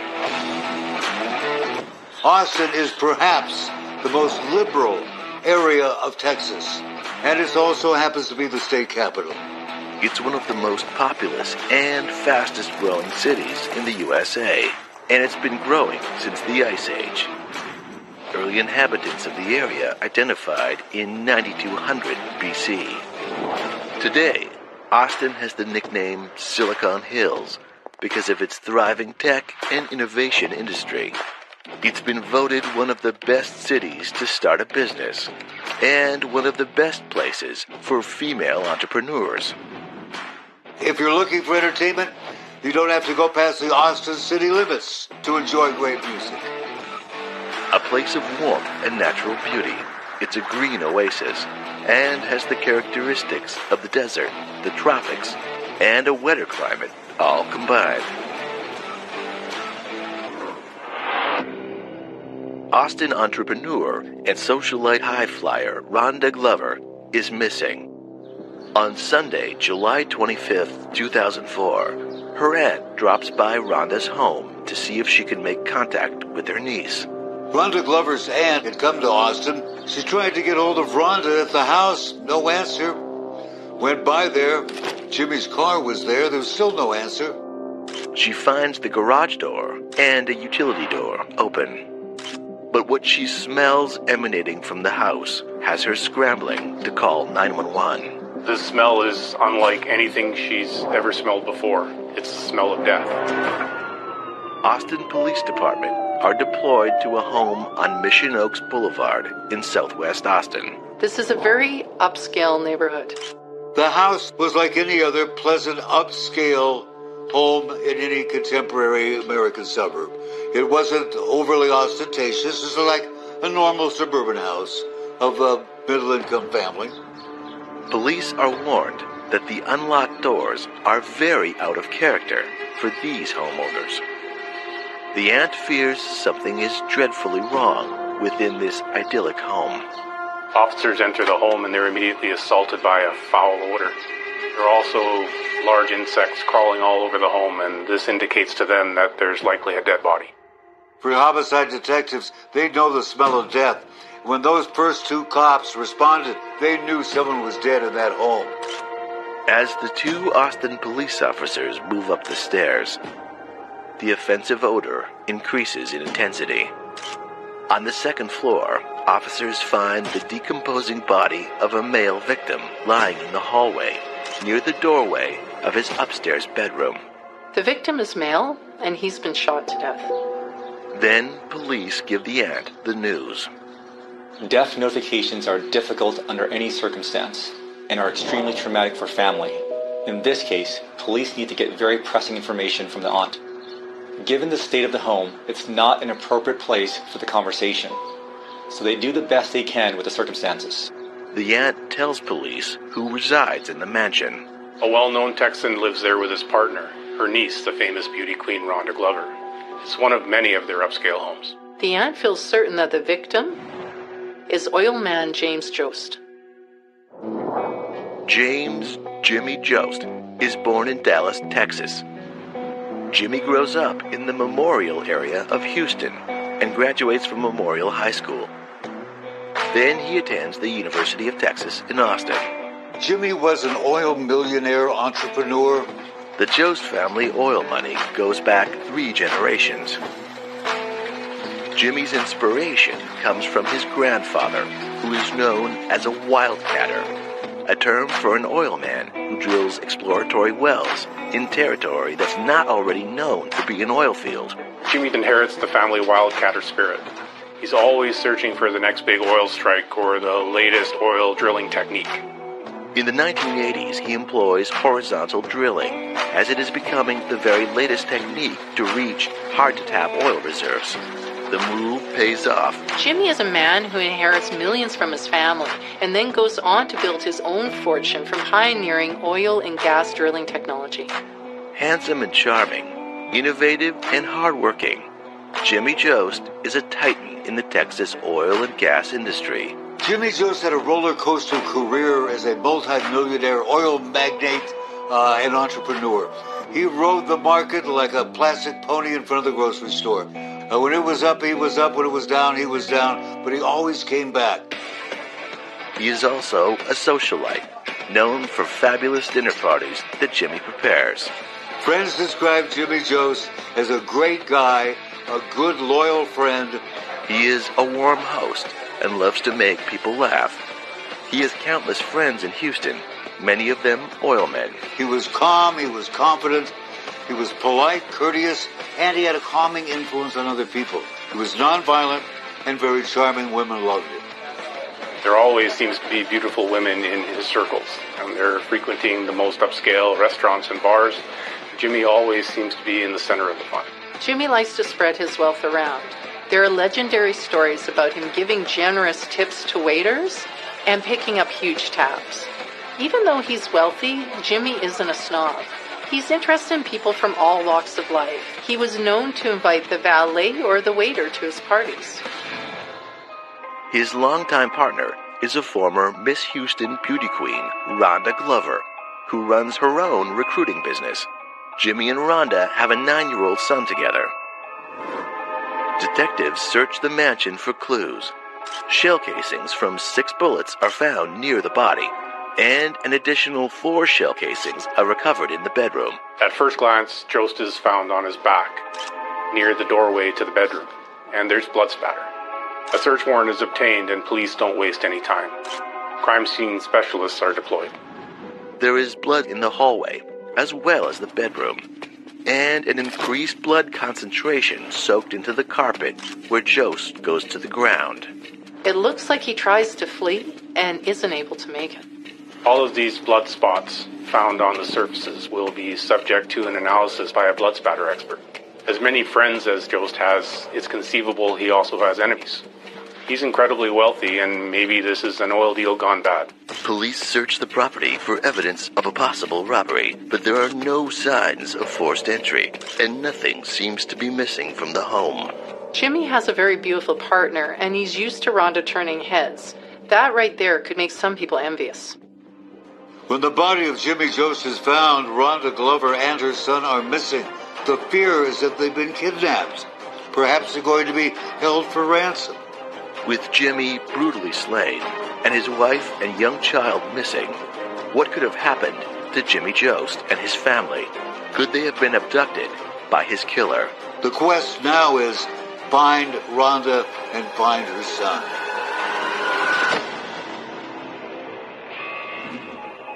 Rhonda did not give up her interactions with other gentlemen aside from Jimmy, and Jimmy was rather possessive. The sheer number of bullets could indicate rage by the shooter, or maybe an excessive fear of Jimmy Jost. According to Rhonda, there are 2 sides to Jimmy. You know, there's a group of devil worshippers, and I'm just a lonely girl, and people think I'm crazy.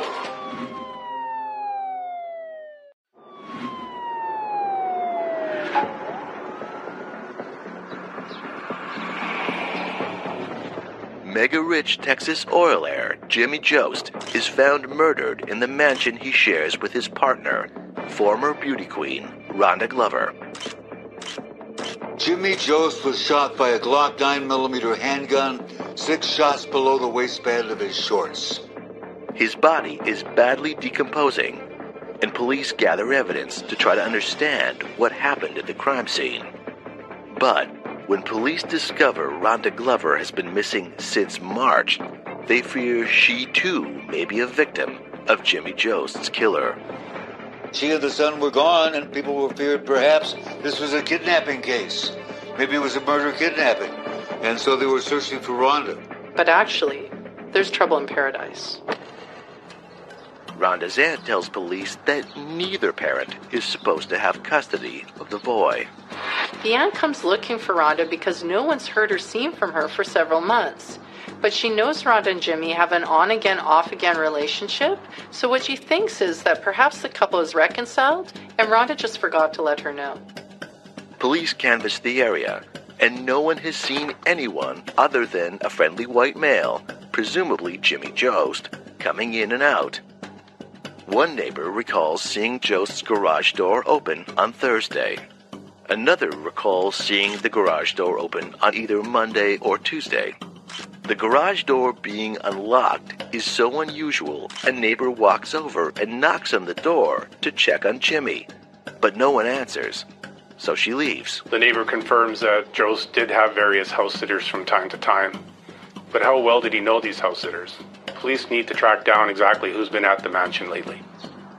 Police survey the area to see if there are any surveillance cameras in the vicinity. This is a gated community. Perhaps there's a list of who's come and gone. Officers determine that access codes to this gated community aren't personalized, and there's no way of tracking who comes in or out of the area. It gets worse. There are also no cameras to monitor who's coming and going. The Travis County Appraisal District information reveals the home on Mission Oaks is owned by Rhonda Glover, and utility records also show an active account in Glover's name for that same residence. So the home does not belong to the victim. It's actually one of the many gifts he's given Rhonda. Rhonda Glover is a small-town Texas girl who gets her start by winning big prizes in rodeo beauty competitions. Rhonda Glover was an attractive, vivacious beauty queen and rodeo queen. She was quite active in the rodeo circuit. I mean, she wasn't a bull rider, but, you could be a rodeo beauty and a beauty queen. And that famous beauty catapults her out of her small-town world and into the stratosphere of upscale Texan glamour. She had a great personality, and she was a charming person to be around. She competes in bigger and bigger beauty pageants across the state, and she's a contestant for Miss Houston. She doesn't win the crown, but she does meet a lot of rich Texan men who are intrigued by her beauty and charm. In 1989, a Texan real estate mogul takes Rhonda to a party. But it's a terrible date. She keeps staring at a man at the party who's got a lot of charm and charisma. Her date comments that it's rude to stare at other men when they're together, but Rhonda admits that she just can't keep her eyes off the man across the room. And that man turns out to be Jimmy Jost. The next day, the real estate agent happens to run into Jimmy, whom he'd never met before. He tells Jimmy how awful his date the night before was. This is how the two men begin what becomes their greatest friendship. And it's also how the door gets opened for Rhonda to meet Jimmy. Not long afterwards, Rhonda Glover and Jimmy Jost are introduced. There's an immediate attraction between the two, and they begin dating. Rhonda is renowned for her sexual prowess, and Jimmy is completely smitten by her. It doesn't take long for them to get serious and move in together. He was a perfect match for beauty queen Rhonda Glover. If you ever met Rhonda, you'd know immediately she was energetic, enthusiastic, outgoing, and a real charmer. And great fun. She and Jimmy hit it off immediately. They become a power couple, and both make a lot of money. They move in high society and attend glamorous events with the Texas oil crowd. They don't marry, but on October 24th, 1994, the couple have a child together. The baby doesn't slow down their high-flying lives. Jimmy and Rhonda continue to live it up. Jimmy buys Rhonda her own house in Austin, several cars, and though he usually gives her tens of thousands a month to cover her cost, he once famously writes her a check for $1 million to use for spending money. Although he's a wildcatter, a daring entrepreneur, and a fun-loving life-of-the-party type, he's passive when it comes to Rhonda. She's the one in charge. But years pass since the two fall in love, and now they are known to drink and to get into big arguments. In fact, the police have been deployed to the mansion on Mission Oaks Boulevard on more than a dozen occasions because of domestic troubles. Rhonda did not give up her interactions with other gentlemen aside from Jimmy. And Jimmy was rather possessive. He was never violent with her, quite the opposite. He always forgave her. Said she could basically do whatever she wanted. He just was crazy about her anyway. By the end of 2003, the money's dwindling, and their regular fighting and occasional drug use leads Rhonda's mother to fight for and win custody of their child. Jimmy Jost's brother calls police with information he thinks they need to know. He tells authorities that the owner of a popular shooting range has told him that Rhonda Glover is recently there, taking shooting lessons and practicing at the shooting range. Police also discover that Rhonda rents a recreational vehicle on July 21st, just days before the murder. Police issue a nationwide alert for Rhonda Glover. The former beauty queen, once thought to be a possible victim, is now a person of interest in the murder of her partner, oil tycoon Jimmy Jost.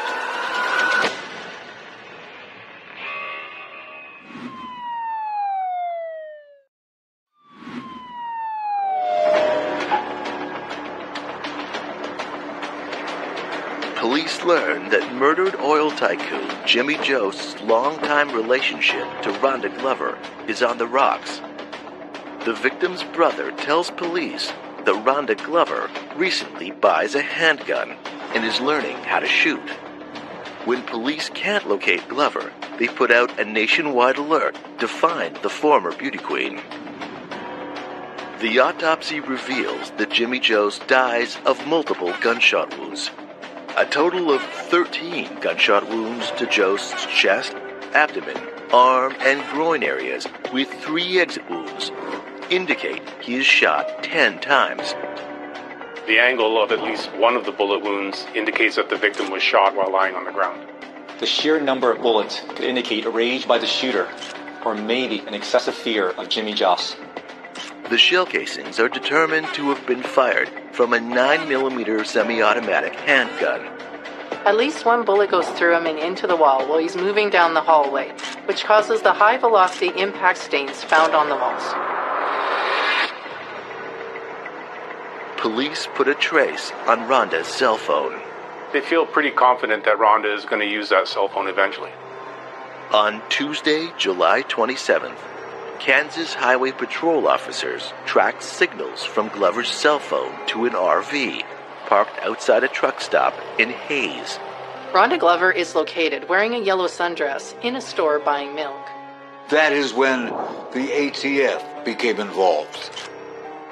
It turned out Rhonda Glover was not honest in filling out her ATF form when she purchased the gun.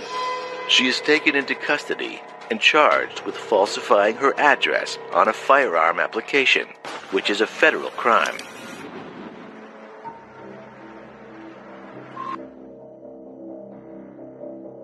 At first, police don't reveal that the body of Jimmy Jost has been found. I'm not here to talk to you about one of your custody. Okay, you're in custody for a federal violation. What did I do? It involves firearms and it was handled through the ATF. I just don't know what's going on. Okay, understand. I was on vacation with my son. So I'm just... Where did you go? I was going to go on audition for a Nashville show. I'm a singer. And so I had my guitar and with me, and I chickened out going out there. And then I went to Austin because I have a home that I sold to my ex. And he gave me $100,000 equity on it, and he wanted to keep the house. And he was worshiping the devil and told my mother that that Lucifer was going to come into my son and become the Holy Spirit. So when all this devil worshiping stuff started coming out, I got away from him and I wanted nothing to do with him. He scares the crap out of me. Rhonda tells police the last time she saw Jimmy was 3 months ago. I read the thing about a homicide, and it said it took place at Mission Oaks house. I thought maybe Jimmy killed somebody there. Did he kill somebody? Did you find a body there? Because that's what I'm thinking. Well, yeah, we did find a body. Police interview Rhonda for about an hour while she talks about how bad a person Jimmy is. Try to convince me that he was going to become God. Because in Revelation it says that God is going to come, he's chosen a man, and he's going to come and walk with us and be our God. Okay? So Jimmy had me convinced that it was going to be him. She became convinced that Jimmy was the devil and that God had sent her on a mission. I met a guy who told me that I needed to probably get a gun. And so I went and took a handgun safety course with my son. She bought the gun on June 24th, 2004. Then she promptly went to take shooting lessons at the shooting range not far from where she lived. God can tell me, you need to protect yourself. You need to protect yourself. And so I went to Reds and practiced with a Glock 19. A Glock 19, yeah. And he said, that's the best gun for you. He said, everybody buys the 9mm or they fit in your hand easy. Well, detectives continue to press Rhonda about her actions on July 21st. She finally breaks down and confesses. I did do it. I did. He came after me. I did do it. Okay. I wanted to get my camping equipment from the house. I went to the house. And I took my gun with me. And I was upstairs in the attic getting all my camping stuff, and I heard the garage door open. He came at me, and we struggled, and I got to my briefcase, and I got the gun, and he hit me on the tree, hit me on the head with it. With the gun. He didn't get it. I had it in my hand. It hit me like this, okay? And I had my hand off the trigger. I was holding on to it because I took a defensive class with this guy, Rico. I kicked him off at me, and he got up, and he was coming through. I was in the bedroom, and he was coming at me.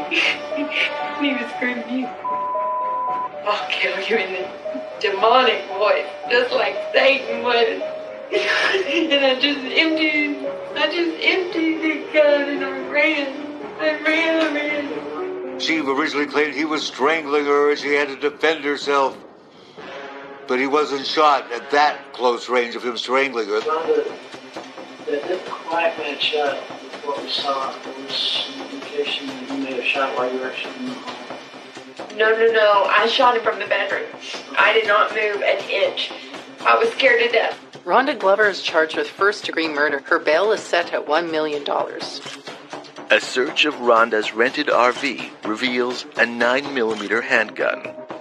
Firearms examiners test fire the handgun and determine that it is the weapon used to kill Jimmy Jost. Police also find a business card for a second shooting range. Police asked the shooting range to tell them a little bit about their dealings with Rhonda.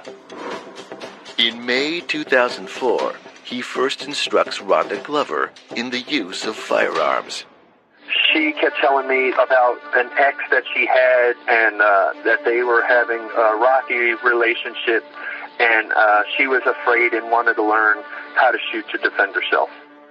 She rents a handgun, and he teaches her the double tap, the technique of gently and quickly pulling a trigger twice in rapid succession.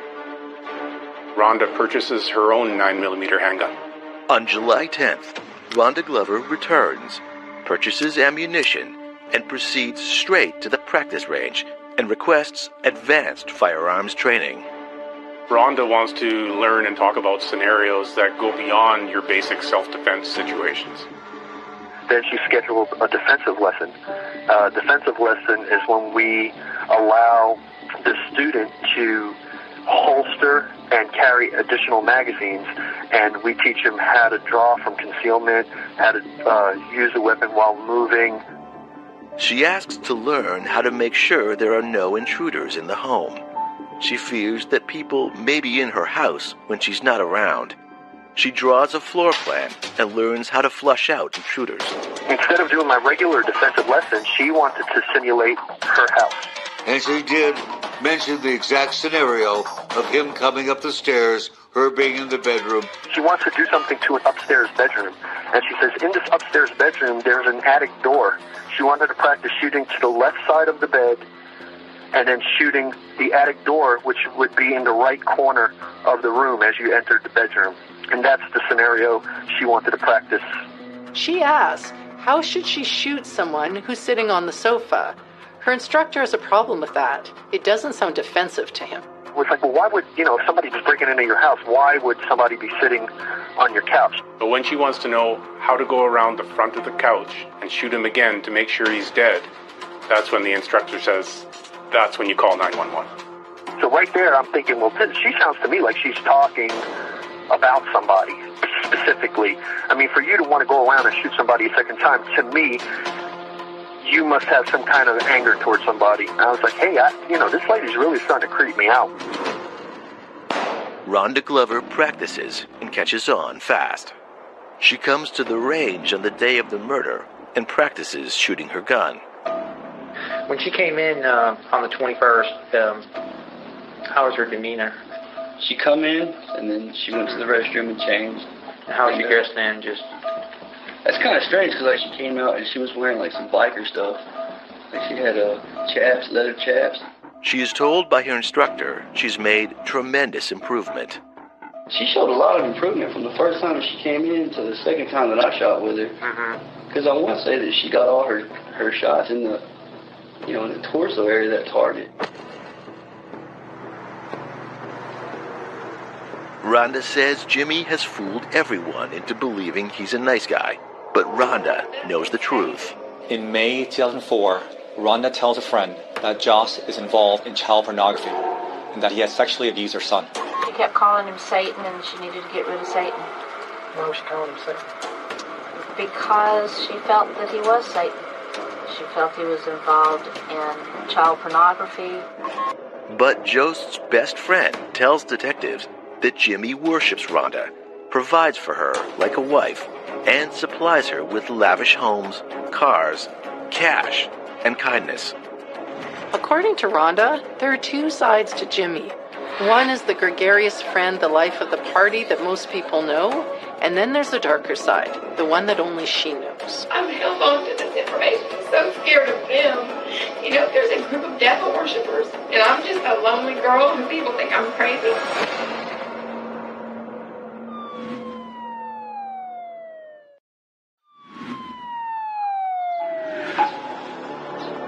When Jimmy Jost is murdered and his partner, Rhonda Glover, goes missing, police put out a nationwide alert to find her. Her cell phone is traced, and Rhonda is caught and charged with first-degree murder. But Rhonda tells police that her partner is an abuser and that she kills him to protect her and their child. Rhonda tells officers that she only kills Jimmy Jost to save her own life. He has hurt me before, and I'm very scared of him, and this is not premeditated. This is just to protect me. But it's not the first time she's made serious complaints.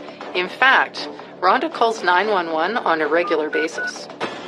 In the year before Jost's death, Rhonda Glover frequently calls 911 in fear and panic. Police investigate over and over and find nothing. She would call the police at least 3 to 4 times a week saying Jimmy had killed someone and buried them in the backyard, or there were bodies in the walls. Police have labeled her an EDP, or emotionally disturbed person. This designation alerts law enforcement that the individual is genuinely experiencing distress, to approach with caution, and that perhaps the best results can be achieved by applying de-escalation techniques. Police reports, rehab records, and personal accounts all describe the erratic actions and body language of former beauty queen Rhonda Glover. She alleges that Jimmy is a devil worshiper who partners to build and operate an underground tunnel stretching throughout the city in which mass child sex torture and murder occurs. Officers responding to 911 calls are very familiar with Rhonda Glover's regular calls.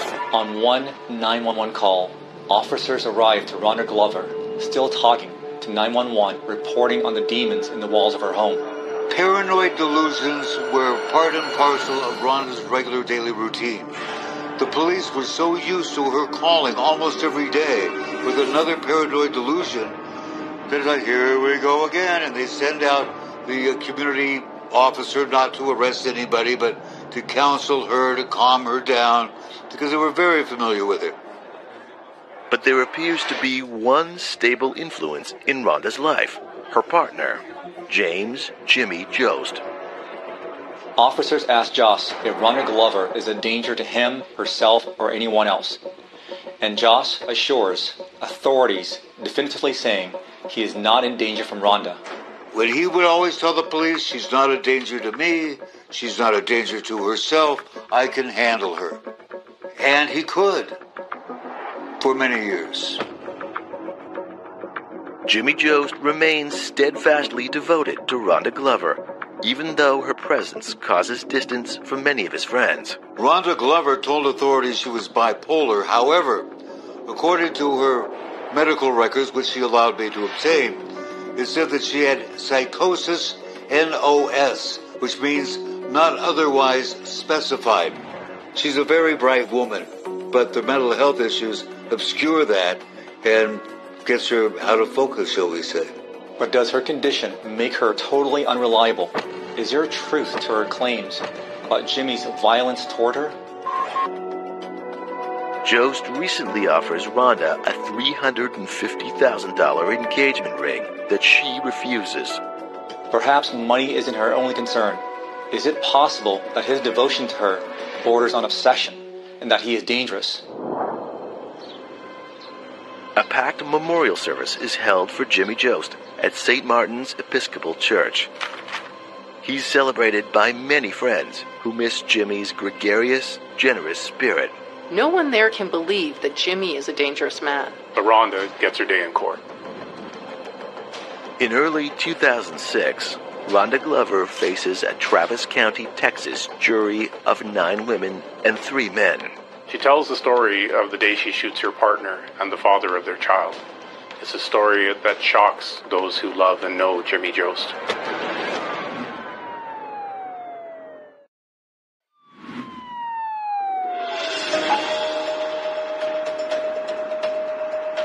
During her trial, Rhonda Glover tells the court that on the day of the murder of Texas oil tycoon Jimmy Jost, she hoped she wouldn't run into Jimmy. She has been deliberately avoiding Jost for months because he drinks too much and beats her. She testifies that she goes to the Southwest Austin house with the purpose of dropping off her handgun and picking up some camping gear needed for a trip to Nashville she has planned with their child. She tucks her 9mm semi-automatic handgun into the back of her pants. She says the gun purchase is preventative. Her thinking is that if he knows she has a gun, he'll stop stalking her. On the day of the killing, she had it on her in case she was ambushed by her former lover. Rhonda says that at the time, she didn't believe Jimmy was in the home, but he walks in, surprising her. They begin to argue, and he grabs her throat, choking her. She fears for her life. She says she had occasion, unfortunately, to pull out the hidden gun and start firing. She says the firing just perpetuated. Rhonda is tearful as she says, I shot him. I shot him because I thought he was going to kill me. She tells the jury that Jost is dangerously obsessed with her. He has an outgoing public persona, but a dark, private one. Rhonda's defense says she is a victim of abuse and has finally fought back. Will the jury find her version of the events plausible? She originally claimed he was strangling her and she had to defend herself. But he wasn't shot at that close range of him strangling her. No, it was that far away. Far enough away for him to be taken by surprise and taken down by 13 bullets. The prosecution isn't buying it. They have strong words for Rhonda Glover. They call her testimony a prefabricated story and tell the jury she's crying crocodile tears. They even bring up her drug and alcohol use. Prosecution calls several of Jimmy Jost's friends to answer Glover's testimony that Jost beats her. They all testify that Jimmy was gentle with an aggressive woman and accuse Rhonda of lying. Numerous stories come out discussing Rhonda's violence and delusions. There's a gripping story of how Rhonda attacks Jimmy at a barbecue and knocks him down, punches him, and has to be dragged off him. But Rhonda Glover does not appear to be so off balance that she is incapable of calculating her personal gain with Jimmy Jost. Circumstances have changed.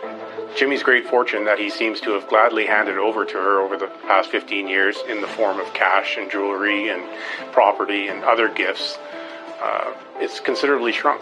The prosecution says that with Jimmy's fortune dwindling, Rhonda wanted to get her hands on the payout from Jimmy's large life insurance policy. Prosecutors say Rhonda Glover carefully plans the murder. She makes the purchase of her very own semi-automatic handgun. She takes not only basic shooting lessons in the months before the murder, but specialized ones, dealing with very particular scenarios.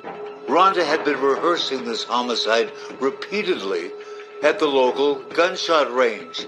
She even specifically asked, if I'm at the top of the stairs or if I'm upstairs and an intruder is coming up the stairs and I'm there, when can I shoot him? Her shooting instructor testified that Rhonda was very proud of the fact that her targets were generally hit center mass. And that means that she was proficient at striking the target in an area that represented the heart, the lungs, the spine, the vena cava. On July 21st, 2004, she rents a car, drives it to a shooting range in Oak Hill to practice, then drives to the house on Mission Oaks Boulevard. Prosecution alleges she lures him into the bedroom. She ambushes him and shoots Jimmy Jost in cold blood.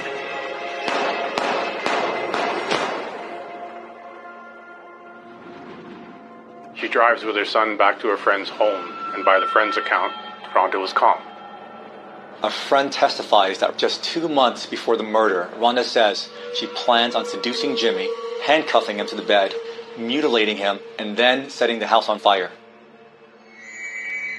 Defense counsel wants the friend to testify as to why Rhonda Glover wants to kill Jimmy Jost, to specifically discuss Rhonda's allegations about child pornography and the abuse of their child. But the court doesn't allow any discussions of the sex abuse allegations. They believe it's prejudicial, but that doesn't stop Rhonda. Rhonda Glover disregards this order and says, "I thought during this trial and testimony that I would be able to prove that Jimmy had in fact molested my son." Despite what she's been ordered, she gets herself heard, but the jury's not buying it. They're not convinced. The many graphic accounts of Rhonda's violence and acts of premeditation add up. There's a history of delusional behavior, excessive drug and alcohol use, and violence, at least according to what's heard at the trial. It's on record that not long before the murder, Child Protective Services needs to check on their child, and Rhonda tells the worker that their child is Jesus Christ. Her claims of self-defense are really weak. In fact, it takes the jury only 2 hours of deliberations to find her guilty of murder. She's sentenced to 46 years in prison, and she's set to be released in 2050. I wouldn't say it was an open and shut case, but the fact that she did not want to claim psychiatric reasons. She did not want to use an insanity defense. She was very sensitive about the fact that people knowing she had mental problems. And so that never came up. Maybe she would have been sent to a mental hospital. No way of knowing. His best friend remembers that he and Jimmy share a beer on July 20th, just before his murder. Jimmy steers the conversation away from himself and Rhonda. Maybe he's taken all he can take from her and is finally ready to let her go. Maybe she senses it too and feels the need to kill him before he cuts off ties with her. We'll never know. The Austin police revealed to his best friend that the last call Jimmy Jost makes on his cell phone is to him, but he misses it. And his friend muses that Jimmy's only fault is loving women too much and being too generous. Something powerful draws this couple together and keeps them together for far too long. Friends say the wrong woman gets a hold of Jimmy Jost. It's a sad story of what seems to be mental illness, drugs, and a life of excess. Glover petitions the Court of Appeals of Texas and asserts that the district court abuses its discretion by refusing to submit an instruction on the lesser included offense of criminally negligent homicide. On November 8, 2007, the Texas Court of Criminal Appeals denies the appeal and upholds the judgment. Rhonda Glover was both a lover and a killer. She was both the beauty and the beast. Jimmy Jost was the last to know this. And the friends of Jimmy were especially heartbroken because he was such a nice guy, and despite Rhonda's problems, he felt safe with her, or felt he could be safe with her.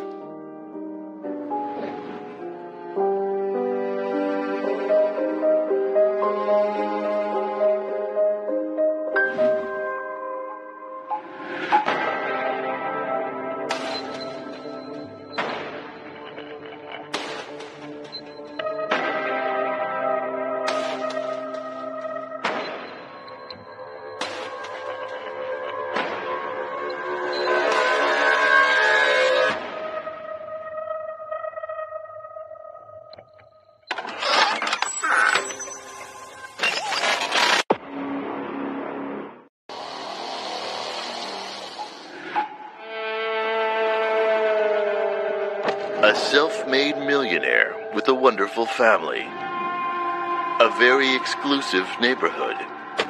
A lawsuit with millions of dollars at stake. They immediately learned that Bill McLaughlin had been in this very contentious lawsuit with his former business partner. A shocking and bloody event that no one sees coming leaves authorities baffled and friends and family terrified. So the suspect had keys to the place, entered, shot him immediately, and exited immediately. So it was an execution.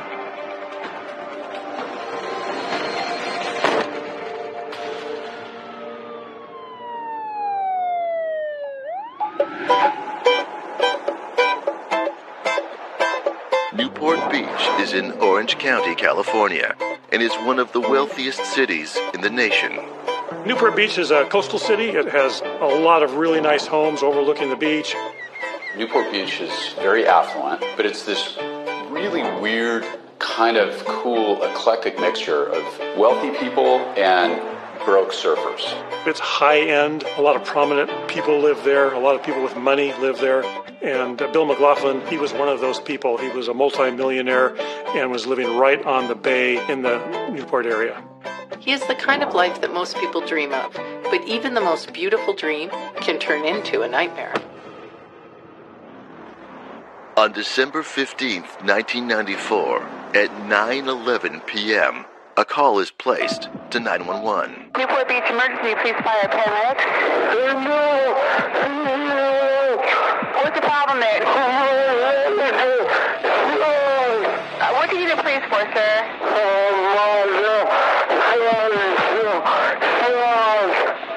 I can't understand what you're saying. The call is coming from Bill McLaughlin's home, and the caller is his son, Kevin. There's this heart-wrenching 911 call where he's trying to describe to the 911 operator that his father has been shot. He had some physical difficulties from an accident that he was involved in. He didn't speak well. Your dad? Okay, we have an officer on the way to your house right now. Kevin McLaughlin was skateboarding home one night and he got hit by a drunk driver. The accident resulted in substantial brain damage to Kevin. So he goes from being this super athletic surfer kid to having a major disability because of this accident. Is there anybody out there that can talk to me? You're the only one that can talk to me? Okay, is your father or your dog? Your father? Okay, we should have an officer there any minute now. Emergency personnel arrive and find Bill McLaughlin lying in a pool of blood on the kitchen floor. He is dead. Police walked in and immediately went to work. So Bill McLaughlin is on his back in the kitchen. He's got 6 gunshot wounds. He's been shot multiple times in his own home in one of the safest neighborhoods in the country. Who would have done that? And more importantly, why? 54-year-old William Bill McLaughlin is born in Southern California in 1939. He studies biological engineering in college. After he graduates, he gets a job selling medical supply equipment. In 1975, Bill invents a new kind of dialysis catheter. Bill McLaughlin was essentially an executive that got together with a partner of his in the pharmaceutical business, and they invented a way to separate plasma from blood. And this man and Bill essentially partnered up and sold this technology to a major pharmaceutical company. It's a groundbreaking invention and one that's still in use today. When he sells it, it makes him a multimillionaire. Bill, his wife, and his 3 kids move into a house in Newport Beach.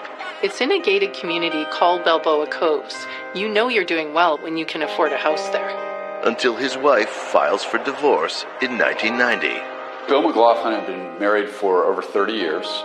He had 2 daughters and a son. And, you know, it's one of those things where the marriage just kind of sputtered out. There was no great drama. It's never easy going through a divorce, especially when you have kids involved. But all that said, Bill seems to come through it okay. He maintains a good relationship with his kids, and he certainly keeps busy. He regularly flies his private plane to Las Vegas, where he has a vacation home. On Thursday, December 15th, 1994, Bill flies home from Las Vegas, as he's done many times before.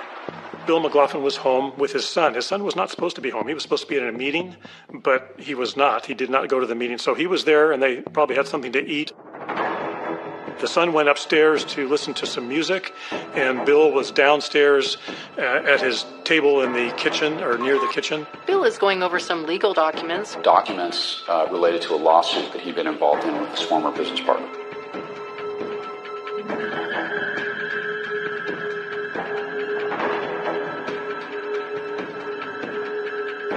And that's when all of a sudden somebody came through the front door, which originally was locked, and came through and shot him 6 times while he was in his kitchen.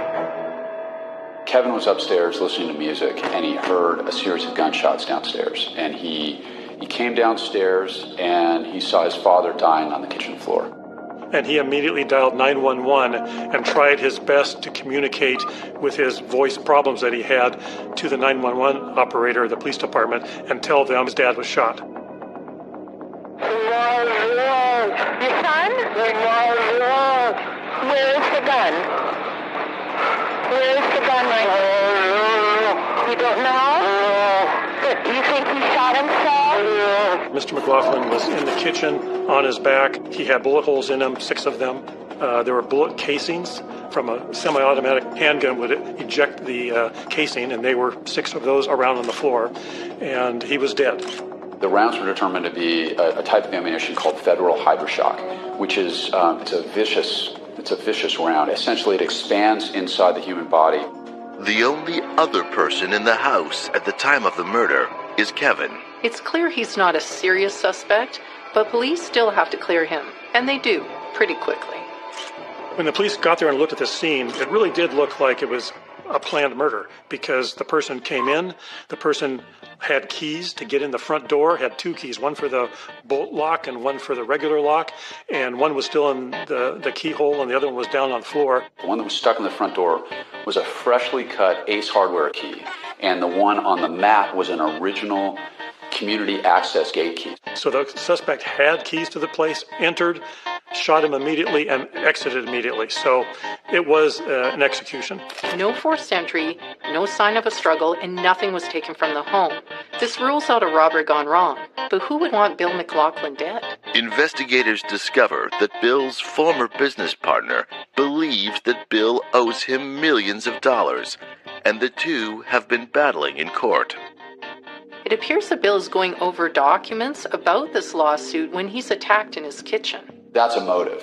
Whether or not that person had anything to do with the murder is something that detectives needed to find out right away. That was of interest to them. They certainly took a look at the partner. Bill had just essentially won the lawsuit. The court came out with an indicated ruling that was going to free up about $12 million to Bill McLaughlin. The ex-partner has a solid alibi, so is ruled out fairly quickly.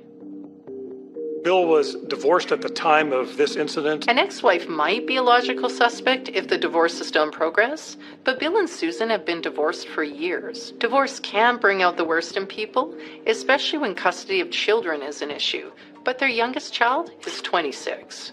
It doesn't seem like his ex-wife would have much to gain.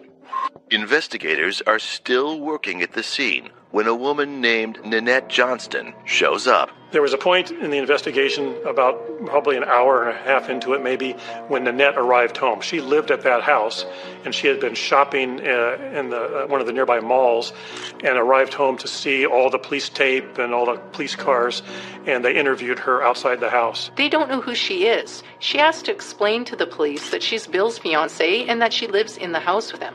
She's already figured out that there's something wrong, but she's shocked to discover that Bill is dead. Do you have any idea why it's happened? I have no idea. I wish I had something to tell you. I wish I knew. I don't know. I can't think of anybody. We interviewed Nanette quite in detail. She had been up at a soccer game with her son and her daughter, went to the store before coming home. What were your activities today? I picked up some stuff for my son at a soccer game in Diamond Bar. And so I went up there. She planned to be with Bill that night. She knew that he was home that night and hadn't seen him for a few days because he had taken a trip to Las Vegas and had recently flown back and arrived that afternoon while she was at the soccer game. They find a note from Nanette telling Bill that she's at the game and will be home later. So she was very worried, especially when she found out that there were keys that were left at the scene that somebody knew, and it got the keys to get into the house in order to kill Bill. And she made mention that she was supposed to be home at that time. That scared her, and she said that she was afraid that maybe she was the target and she just wasn't home. So she was very concerned. Since the investigation will be continuing all night, Nanette can't stay at the house. Luckily, Bill owns another house nearby on the beach. She tells the police that she'll stay there. As a matter of routine, investigators try to verify Nanette's story. They talk to her ex-husband, who confirms that she is at a soccer game with her son. But then he drops a bombshell. He told the police, she told me not to mention this, but she was there with her boyfriend. And that kind of surprised the police because they thought that she didn't have a boyfriend. They thought that she was a fiancé to the victim.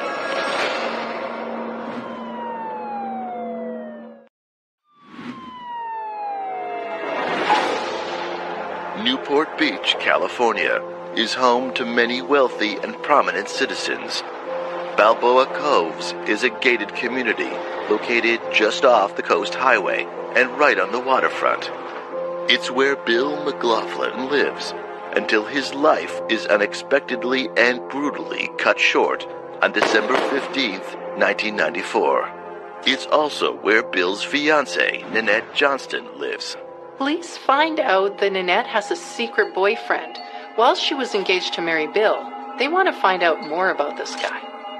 So they decided to stake out Nanette's second house, the one that's on the beach, to see if this other guy, Eric, would arrive. Eric actually arrived the day that they were watching. It was sometime at night. He did arrive at that location, and they ended up actually doing a car stop on him and talking to him, and they found out who he was. The police asked him, what's your relationship with Nanette? And he said, well, we're friends. We're pretty good friends. They discovered that he did have a small warrant for his arrest, a traffic warrant of some sort. And so they actually took him into custody for that warrant and then interviewed him in extent regarding this case. Eric Napuski is an ex-football player.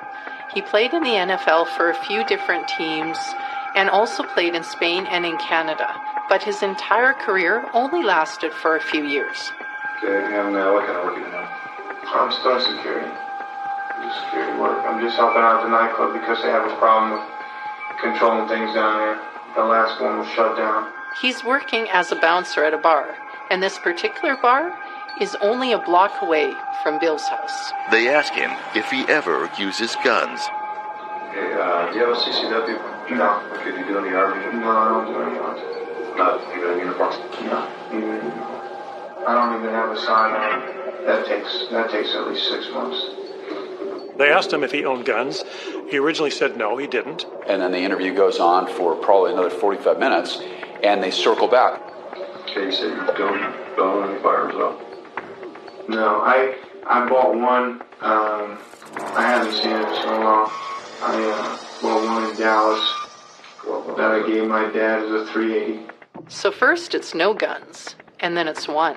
Eventually, though, they came to a point where he did admit that he had a Beretta 92F 9mm gun, but he had given it some time ago to one of his employees at a scene, and that guy had lost it. So that was like months ago. He keeps changing his story.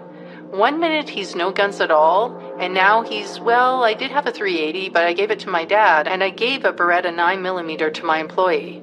Now I don't have either of them. When the police officers actually contacted the employee that supposedly had the Beretta, he said, no, I was never given a Beretta. It was a piece of crap Jennings .380, and Eric never paid me for the job, so I told Eric that the gun got stolen out of my car. And he eventually was able to get that .380 semi-automatic gun and give it to the police, so it was not the Beretta. He says his dad has the .380, but his employee has it?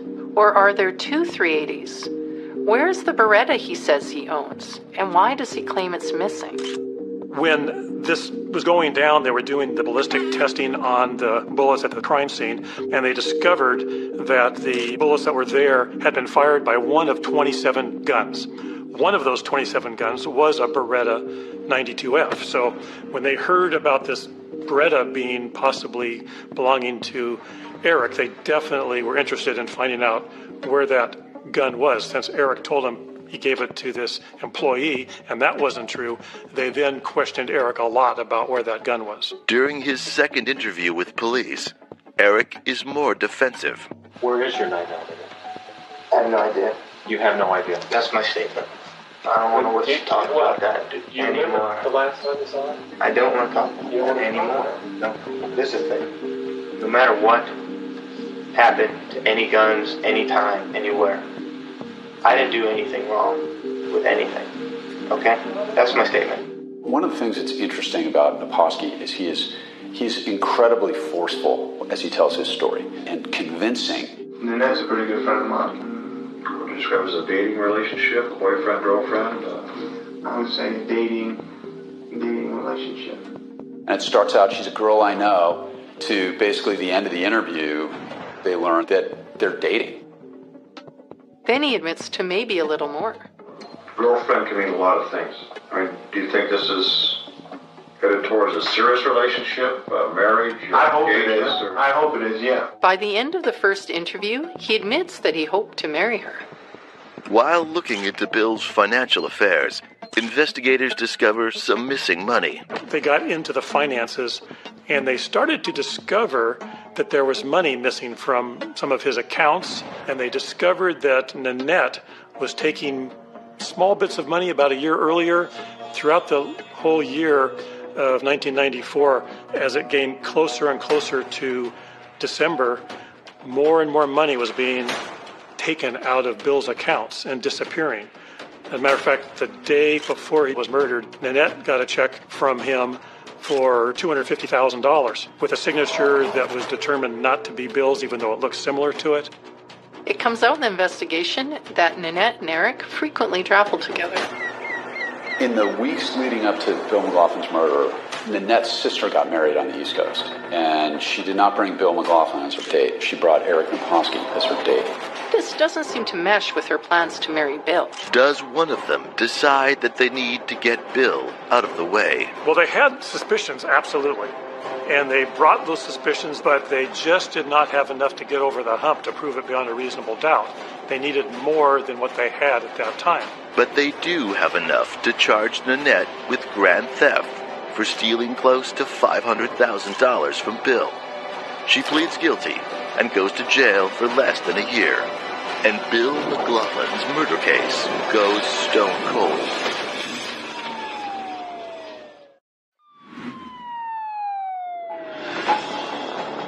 Bill McLaughlin is murdered in his own kitchen.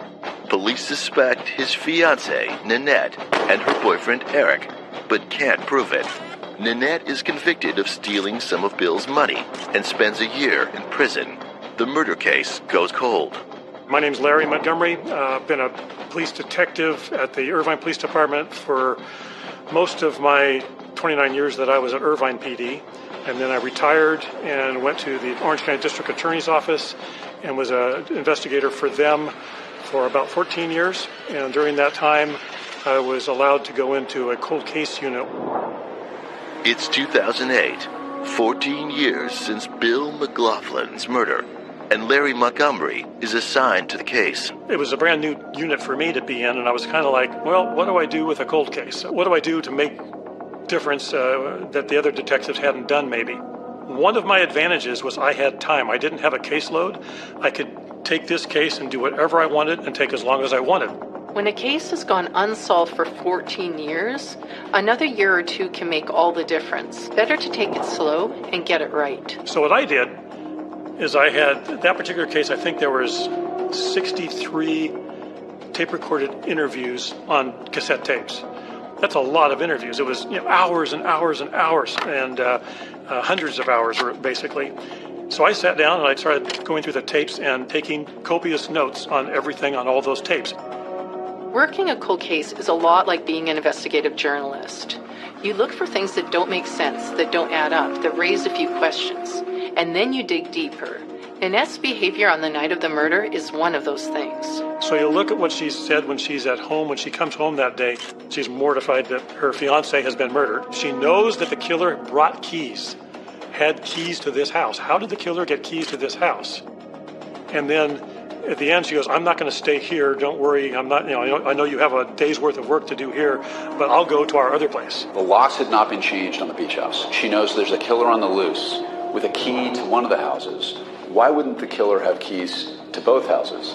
Why would you even risk going there? Why would you even consider going there? She's brought her children to a place where a killer might show up, and she didn't even draw the curtains. And here's Nanette with a Christmas tree and her 2 little kids putting stuff on the Christmas tree. Okay, how scared is Nanette of the killer? She's in a place blocks from where the murder was. Who knows how the murderer got keys to that house? Does he have keys to this house? Was she the target? She said, I could have been the target. I've pissed off people in my life. So is she really afraid that she's the target? She's right there in the full view of anybody on the beach. Matter of fact, there's a man with a gun right outside. It's a police officer, and she doesn't know that he's even out there. They're police officers, they're detectives. They know how to operate a firearm, standing on the sand outside the beach house, and she didn't even draw the curtains and didn't know they were there, which means her head is not on a swivel. She's not looking around for who this might be. Did she change the locks? She didn't do that. She didn't have security. She didn't have even Naposki move in with her to protect her from the killer. She goes to this place and doesn't have a care in the world. She's not looking out the window that the guy's going to get her. So that shows that she's not afraid of the killer. Otherwise, she wouldn't be there. Investigators get the sense that Nanette first became interested in Bill because of his money. What we discovered while investigating the case, Nanette had put an ad in back then it was a picture, like magazine, newspaper type material, and it had her in a negligee, kind of kneeling down on a bed. So it's a boudoir photo of her in negligee saying, I know how to take care of my man if he knows how to take care of me. And it's entitled Wealthy Men Only. And it appears that was the ad that attracted Bill's attention. Nanette also stands to inherit money because of Bill's death. In addition to the money she's convicted of stealing, there's a bequest in the will and a life insurance policy. Regardless of guilt or innocence, Eric and Nanette do not get married and live happily ever after. His talk of love seems authentic, and his intentions to marry her are clear. He even writes a note in his book on January 1st, 1994 with the word propose, spelt wrong, but we know what he means. And she actually went and found another millionaire and married that guy.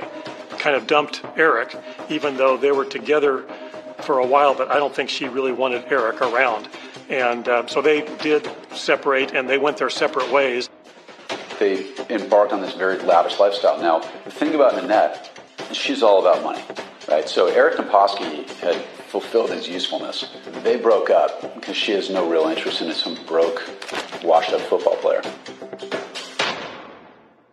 Eric, after the murder at some point, I think he went up to the Canadian Football League for a little while. He wound up in Spain playing for the Barcelona Dragons, had a great season, but it's kind of like being the home run king of the minor league team. He didn't make any real money. He meets a woman there, and they have a couple of kids. Back in the U.S., he does some coaching at the University of New Haven, goes back into security work, and then opens his own gym. Nanette not only finds herself another wealthy businessman to marry, she does it twice. She winds up getting married to a guy named Packard, who my understanding is made a bunch of money in real estate, and then they got divorced, and then went up remarrying to a guy named Billy McNeil. So she went off and lived this very lavish, sort of quintessential Newport Beach housewife, Orange County. I mean, we've all seen the show, right? And she has another kid with each of them. It's now 15 years after the murder of Bill McLaughlin, and Larry gets his first big break when he stumbles onto something interesting at the end of one of the 63 tapes made all those years ago. Larry Montgomery, he's incredible. He went through all the old tip logs of people who called in, and he listened to the end of every tape. And it was a woman who was saying, yeah, we were watching the news and we saw that Nanette Johnston ripped off this guy and was sent to jail. We just wanted you guys to know that my husband had dealings with Nanette. She came over to our house one day and was interested in maybe investing in my husband's company and was willing to invest maybe $200,000 or maybe $100,000 in the company, but she wouldn't have the money till after the first of the year. Where does Nanette think that money is coming from? She's got no job. She's got no stocks. She has no sort of financial portfolio. The only way Nanette winds up flush with cash after the first of the year is if Bill McLaughlin dies. The woman wants to remain anonymous, and the call is abruptly cut off. No one tries to follow up at the time. I heard, with really good earphones, I could hear her in the background say, Robert, they want to talk to you. It's not much to go on, but if Larry can find this Robert, it just might be the key to finding out what really happened to Bill McLaughlin 15 years ago.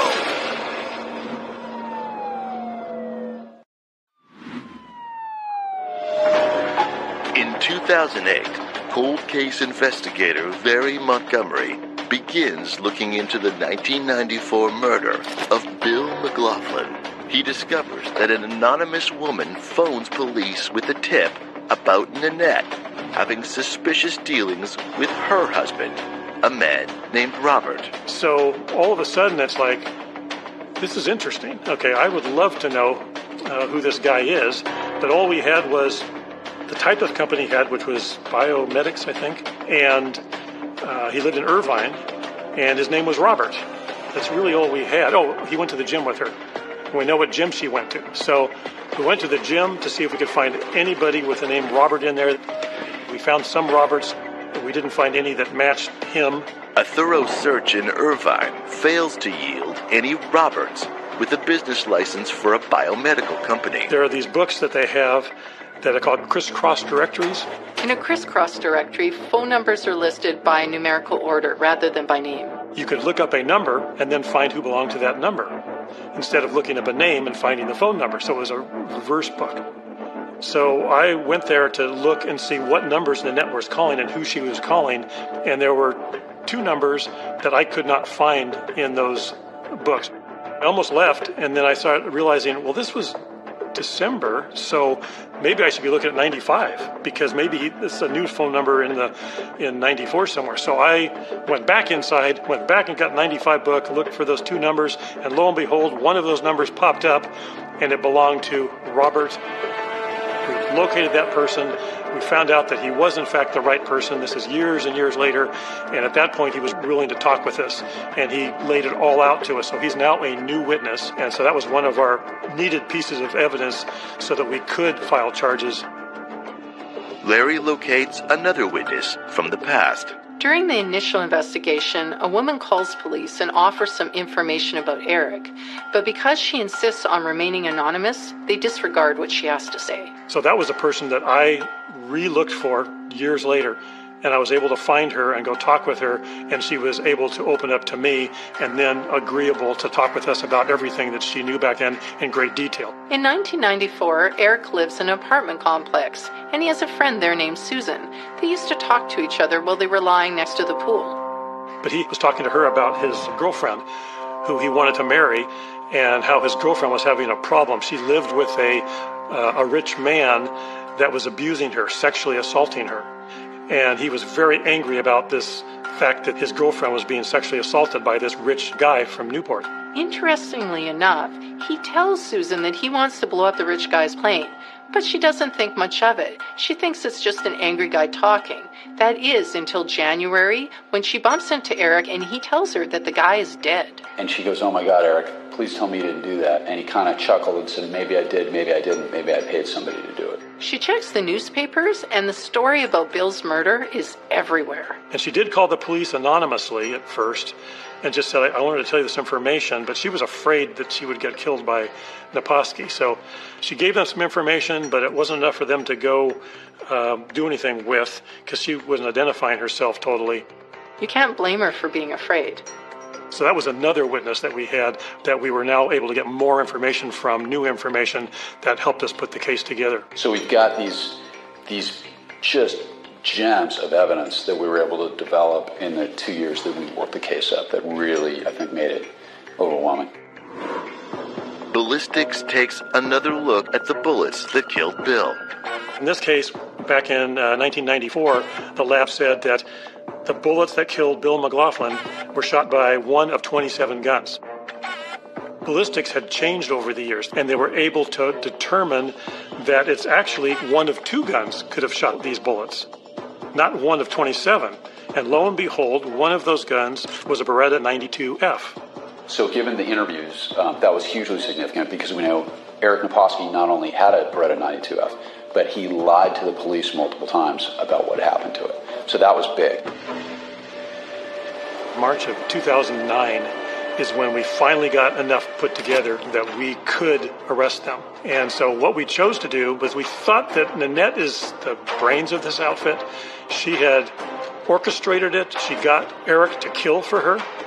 That's what we believed happened. And Eric was kind of duped into it. He thought he was going to marry Nanette, and Nanette did not marry him. Once he did his job and killed, she basically tried to get rid of him. And so we were monitoring her, and what we wanted to do was get Eric into custody. We wanted to give Eric Naposki a chance to sign on with the good guys. We actually set up 2 teams, and the plan was one team would go and arrest Naposki in Connecticut, take him to a police department, and put in what's called a cold call to Nanette Johnson and see if he'd be willing to help the police nail her down and get her to make some sort of admission. He was not interested in that at all. He said, he didn't do it, she didn't do it, this is all bull, and so he would not participate in that whatsoever. So we were disappointed in that because we thought that would be a good way to get Nanette.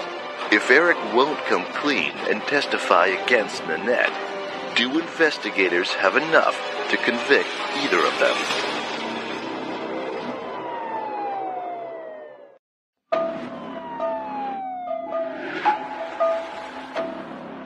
Cold case investigators amass enough new evidence to arrest Eric Naposki for the murder of Bill McLaughlin.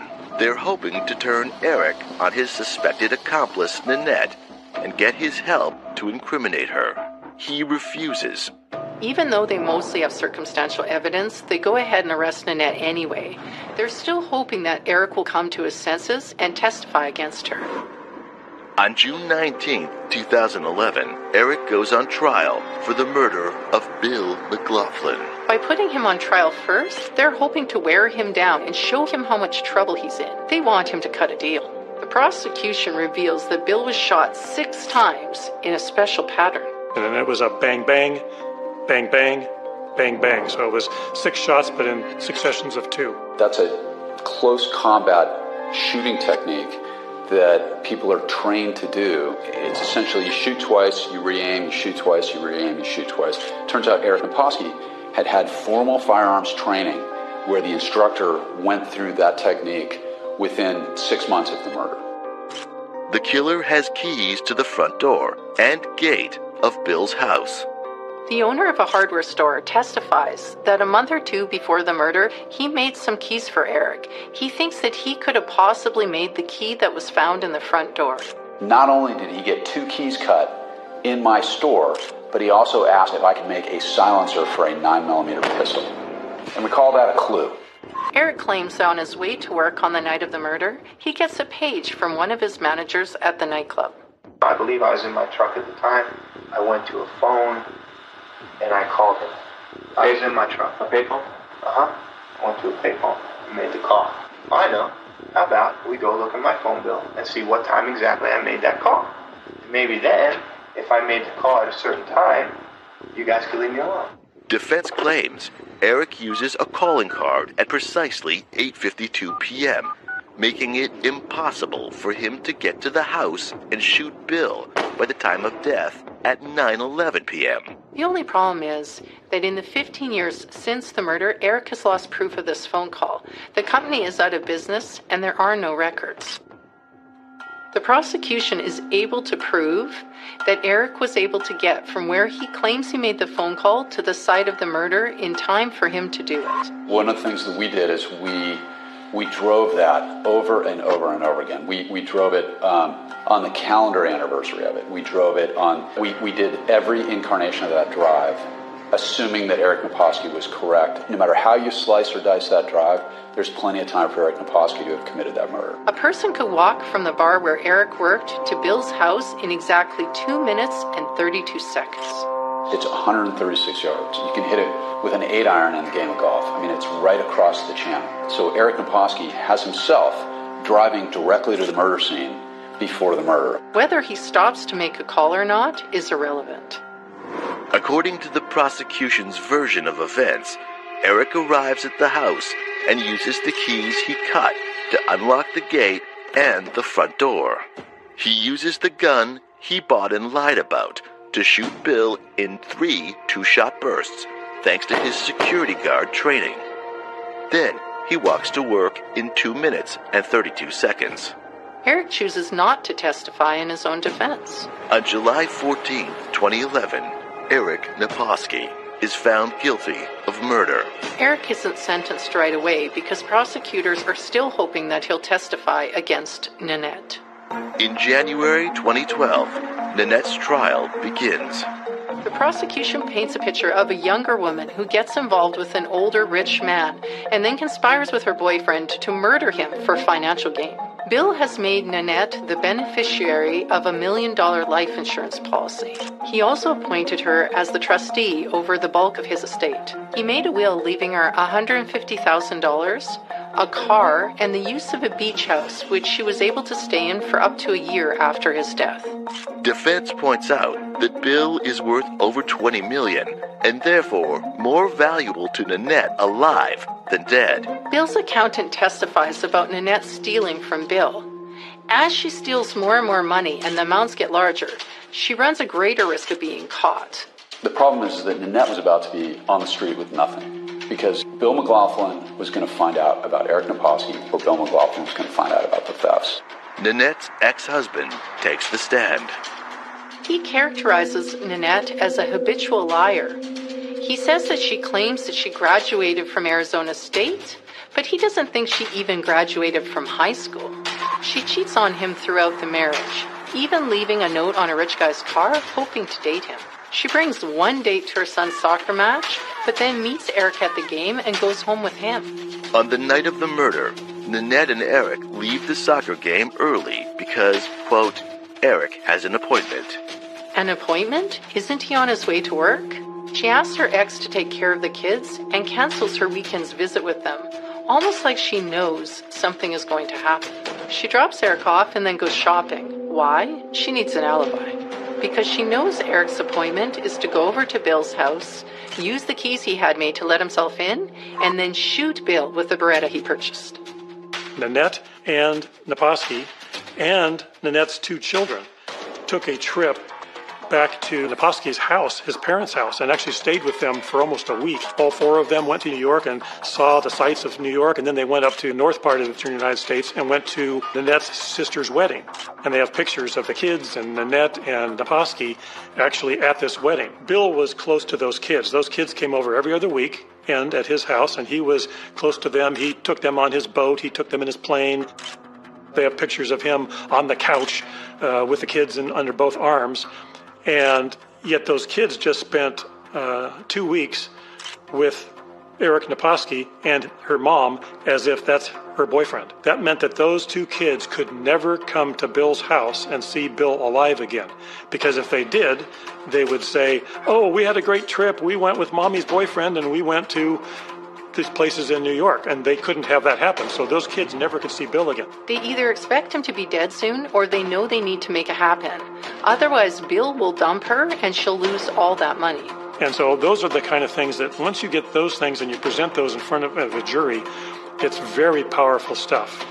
And what we did in the trials, at the end of the trials, we presented maybe 7 or 8 things that we found that were really powerful. We have like 60 of those things that we've found, and we give 7 of them to the jury and then tell the jury to go back into the jury room and listen to those interviews again. Listen to them again, especially the suspect interviews, and I'll bet you'll find more. There's a power to discovering things for yourself. It can be far more effective than being told. On January 23, 2012, after 4 hours of deliberation, the jury finds Nanette guilty of first-degree murder. She is sentenced to life in prison without the possibility of parole. This was one of the first cold cases that I worked in the unit, and it was very fulfilling to realize that we could find evidence that we didn't find before because we didn't know to look. And I was very happy with the results of this one. Bill's daughters were there. It was a very emotional experience for them. They really thought that there would never be justice in their father's case. And so it was very powerful for them. Their son, the one that had some physical problems, he had passed away. All they had left were the two daughters, and they were very happy that eventually some justice was served. We're talking almost 2 decades after their father has been murdered for the most banal of all reasons, for money. So when the jury came back, and it turns out they were a good group, they got it, they followed the law, they followed the evidence, and they made the right decision. It's one of those things that makes you want to, keep being a prosecutor forever.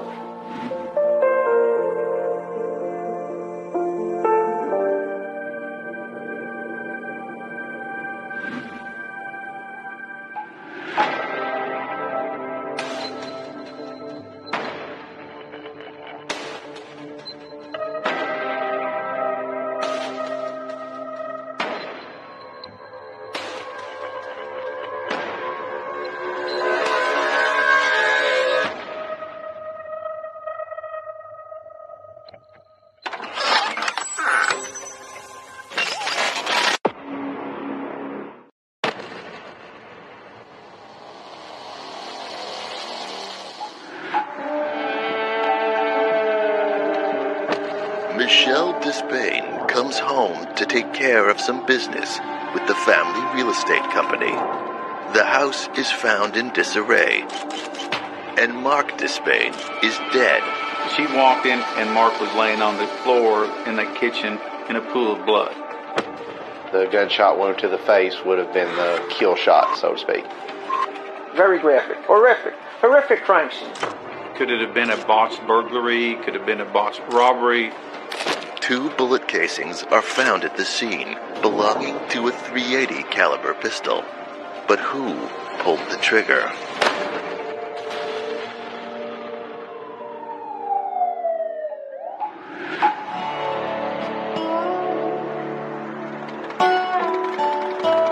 Jonesboro, Arkansas, home of Arkansas State University.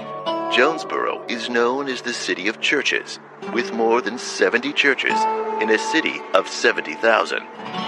With rice farms to the west and cotton to the east, Jonesboro is an economic hub for the region. Jonesboro is a fairly large city. It has the small town qualities of you still have mom and pop stores, things of that nature. It's a nice town to live in, a nice town to raise a family, right dab center in the Bible Belt. It's a town that's experiencing serious growing pains. Crimes in Jonesboro, Arkansas was just unknown. We didn't have anything. You used to could leave your doors unlocked and have your windows up in the evening with your attic fan on. It was just a very hometown environment, yet big enough that you had everything that you need. In an affluent suburb of Jonesboro, Mark Despain runs a real estate business. He was an entrepreneur, and he had goals, and he was a great family man and loved his children and loved to travel. He was involved in the real estate business twofold. One, doing appraisal work, for financial institutions, lending agencies, and then also owned real estate, rental property. Mark was the type of worker that you couldn't buy enough of. He initially had started working with his mom and dad at their appraisal company and felt strongly enough to be able to open up his own business. His wife, Michelle, helps out while working a day job at the bank. Michelle and Mark were actually high school sweethearts. Went their separate ways for a while, and ended up getting back together. Mark is 19 and Michelle is 18 when they marry. Michelle has a daughter from a previous relationship and is pregnant with their son when they marry in 1996. We knew that she was very impoverished growing up. She come from a poor family. She met Mark, they got married, and became wealthy, established a real estate business.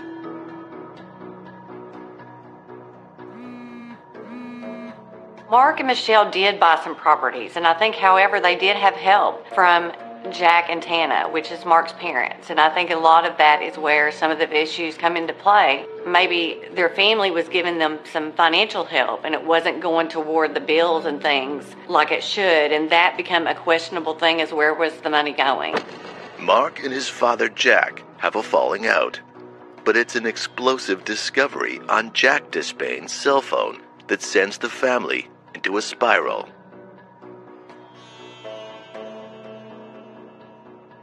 Michelle discovers topless photos of her teenage daughter on Jack's phone. The discovery tears the family apart. There had been accusations from Mark's daughter alleging some inappropriate photographs that Mark's dad had possessed. It caused a rift in the family, with Mark's mother ultimately leaving her husband there for a while. Jack and Tana did have words and did actually have issues over that. Because Tana, again, being the mom and wanting to be supportive of her son, also had her husband to understand and be there for. So I think it was extremely tough on their entire family. Initially, Tana Despain, who was Jack's wife, left Jack based upon the allegations. Tana wasn't initially cut off, but then they got back together and Mark cut both dad, mom, sister, family off. And to my knowledge, and based upon everything I've received, they had not talked to Mark in 4 or 5 years. Michelle's father, Carl, does odd jobs, including rent collection for Mark and Michelle's rental business, when the images are discovered on Jack's phone. Carl Kelly kind of just did odd jobs for Mark and their family, and even maybe Jack at some point. I don't think Carl was the hold down a job type of person. He would work for the apartment complex, do some maintenance and things like that. I think that Jack held a grudge against Carl and Michelle and those members of the family that they had, in his belief, turned his son against him and his wife and his family. Whereas Carl had a belief that Jack was a child molester. I know that there was a lot of bad blood between their families. August 24th, 2011. Mark meets Michelle on her lunch break from her job at the bank. They go to the local taco shop. For dessert, they get frozen yogurt across the street from the taco shop. It's the last time Michelle would see her husband alive. Michelle returns to the bank from lunch at about 1:30 that afternoon. When Mark returns home, he doesn't realize that he is not alone. At about 3 o'clock that afternoon, Michelle receives a phone call from her father, Carl, saying that the gas bills haven't been paid at several homes, and the gas has been turned off. She needs to go home, grab the bills, and pay them.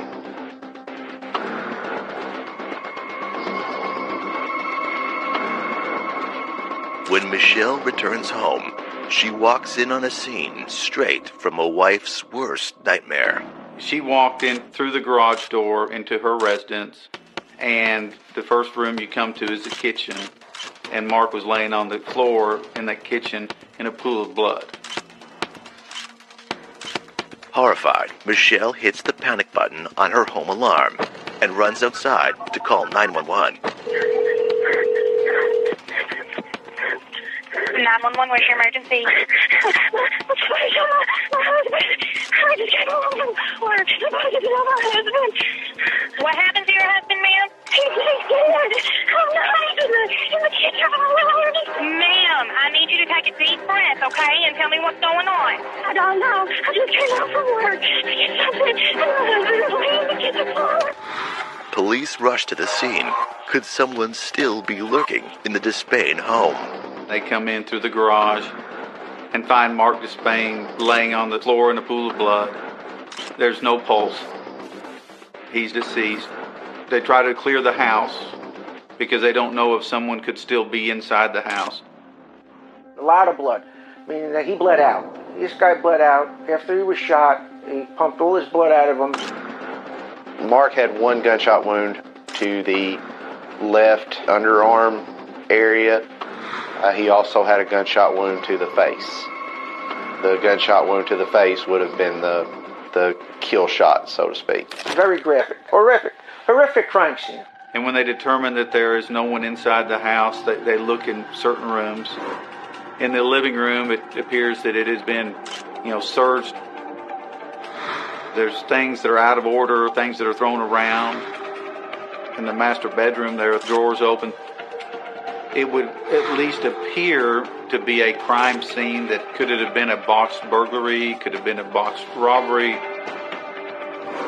Who killed Mark Despain? Was it a botched burglary? His wife Michelle tells police she suspects someone. Closer to home.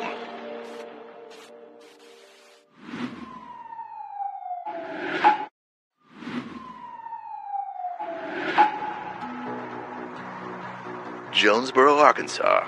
High school sweethearts Mark and Michelle Despain run a real estate business together. August 24th, 2011. Michelle Despain is horrified to discover her husband Mark on the kitchen floor. She calls 911.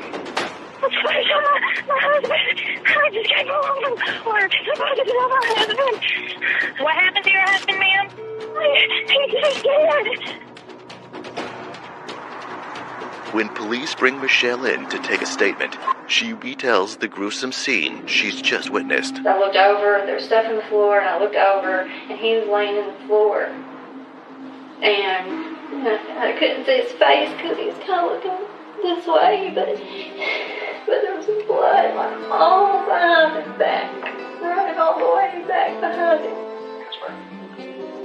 I screamed his name, and I went over there and I climbed under his leg and I screamed his name again, and he didn't move at all. And then I got scared because the stuff in the floor. I thought somebody might still be in the house. Detectives find 2 shell casings near Mark's body that correspond to the 2 bullet wounds. The imprint on the shell casing clearly indicates that a .380 caliber automatic round was used. The gun that was used was a semi-automatic, very common, very readily available. I believe it was a .380 caliber, smaller, compact type of gun. .380 caliber pistols are commonly used as concealed carry weapons. They fit under a waistband and can be easily hidden. Detectives are now looking for a .380 pistol as the murder weapon. They search the house to see if the weapon may have come from inside the Despain home. As more law enforcement arrives, they canvass the neighborhood and investigate whether this was a burglary. Police find a window screen removed, but it doesn't look pried open.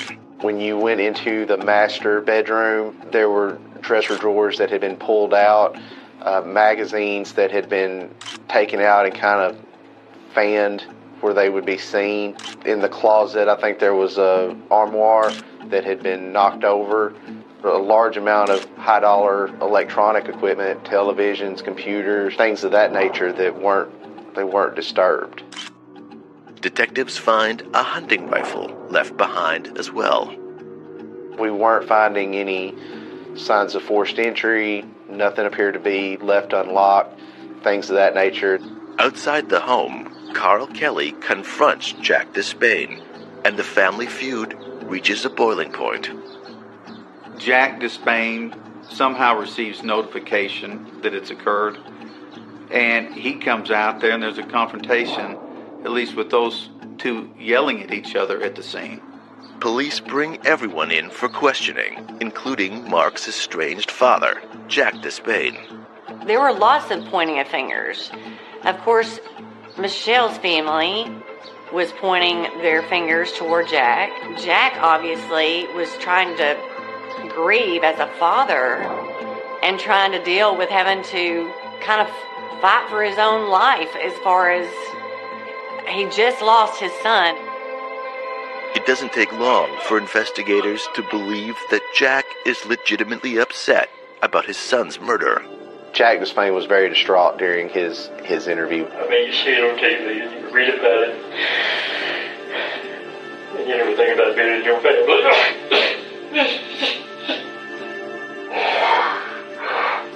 Meanwhile, neighbors of the Despains tell police they see a blue Mercedes in the neighborhood they've never seen before. The nature of the neighborhood isn't one that you would just be driving through. I mean, if you were going there, you were either going there as a destination or you were lost. Or you were there to do something, illegal. Those things stood out to people, and they noticed this older blue Mercedes vehicle that had driven through the neighborhood slowly. Witnesses tell police they remember seeing a man in a green striped polo shirt walking through the neighborhood that day. They lived in an area that if there was a vehicle out of place or someone was there that shouldn't belong, that we've got the type of community in Jonesboro that we recognize these things. And I think that they were seen, there were cars there seen, and actually there was reports that there was a man seen there, basically stalking out the place. Nothing is adding up for investigators. They suspect it's a staged burglary. Yet, they have eyewitness accounts of a strange car and a possible burglar. The motive for their prime suspect, Jack Despain, isn't holding up.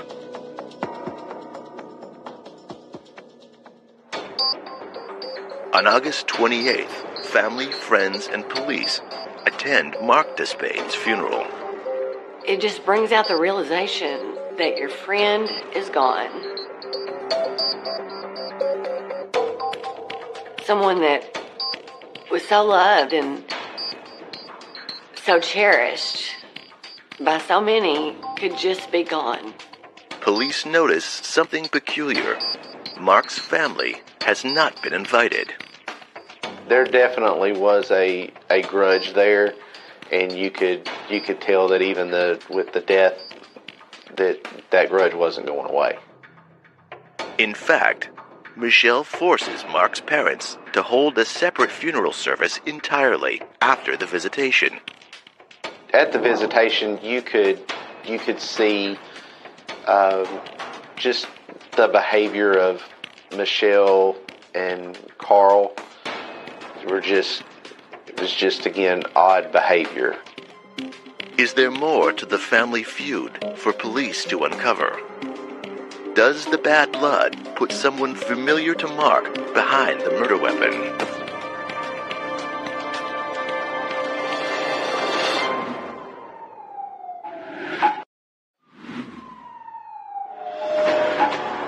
Jonesboro, Arkansas. Law enforcement tries to nail down who has killed real estate entrepreneur and father of three, Mark Despain. After nude photos are found on Jack Despain's phone of Mark and Michelle's teenage daughter, a feud engulfs the family. Police suspect the house has been made to look as though it was burglarized, but they can't find any sign of forced entry. During the investigation, we saw there at the crime scene a lot of unpaid bills, late notices, things of that nature laying around. Investigators explore the possibility of financial motivations leading to Mark's murder. They start with Jack Despain, but don't get very far. I believe that early on that Jack had an alibi, that they checked out, that he was either, on a roof or working on a roof or someplace. And again, during this period of time when they're looking hard at him, inroads are made when they bring in Johnny Hubbard and Terrence Barker. A tip from a confidential informant leads police to 2 new suspects in the case. There was a tip. There was a gentleman by the name of Quelo that had been bragging, talking about he had killed someone for money. They're saying, hey, watch the news tonight. You'll see what I was involved in. We were able to identify Quelo as being Terrence Barker through records that we had on file. Police searched the Barkers' residence and find clothing that matches the description of the man eyewitnesses saw in the neighborhood. Forensic tests are conducted on the clothing that detects the presence of hemoglobin, even if the clothing has been washed. It detects hemoglobin on 2 different items belonging to Terrence Barker. A routine traffic stop lands Terrence in the county jail for unrelated offenses. Police question him in the murder of Mark Despain, but he denies everything. I supposed to be talking to dude, you talking about Johnny Hubbard or whatever, or being in the car, or went up to some other place or whatever that you was talking about to get in the vehicle with the other dude or whatever. Yes, sir, at the church parking lot. Over half the people I don't even know that you even talking about, I don't even know them. Or I know of Johnny before, like killing anybody or whatever, like you're saying. I did not. When Johnny Hubbard is brought in for questioning, he tells police that he's the one who hired Terrence Barker to shoot Mark Despain. Barker is interrogated a second time the next day. This time, he's presented with all of the evidence they've got that points to him as the trigger man. And he knows that police are talking to Johnny Hubbard. Quelo gives up the job, saying that he did it for $7,000 to $10,000. He looked as a point for easy money, so that's why he did it. You know what I'm saying? It was, like I said, it either was like 7 or 10 stacks. So see, I'm kind of figuring, well, if they wanted to do a kill, and they was just waiting on the insurance money, how much would the insurance money probably worth? But they was probably going to get paid in order to even come up with the scheme. Police connect phone calls made from Carl Kelly's phone to the phones of Terrence Barker and Johnny Hubbard. Both live close to each other. Johnny Hubbard is a tenant of Mark and Michelle Despain. What appears happens is that Carl Kelly makes contact with Johnny Hubbard, who's a tenant and one of the people that he would be collecting money from, and knows that Johnny Hubbard has a past criminal history, drug dealing, other things of that nature, and it leads to, at some point in time, a discussion. Do you know anybody that could perform a job for me? Anybody that would, could go kill somebody. Carl Kelly threatens Johnny Hubbard with eviction if he doesn't help with this murder plot.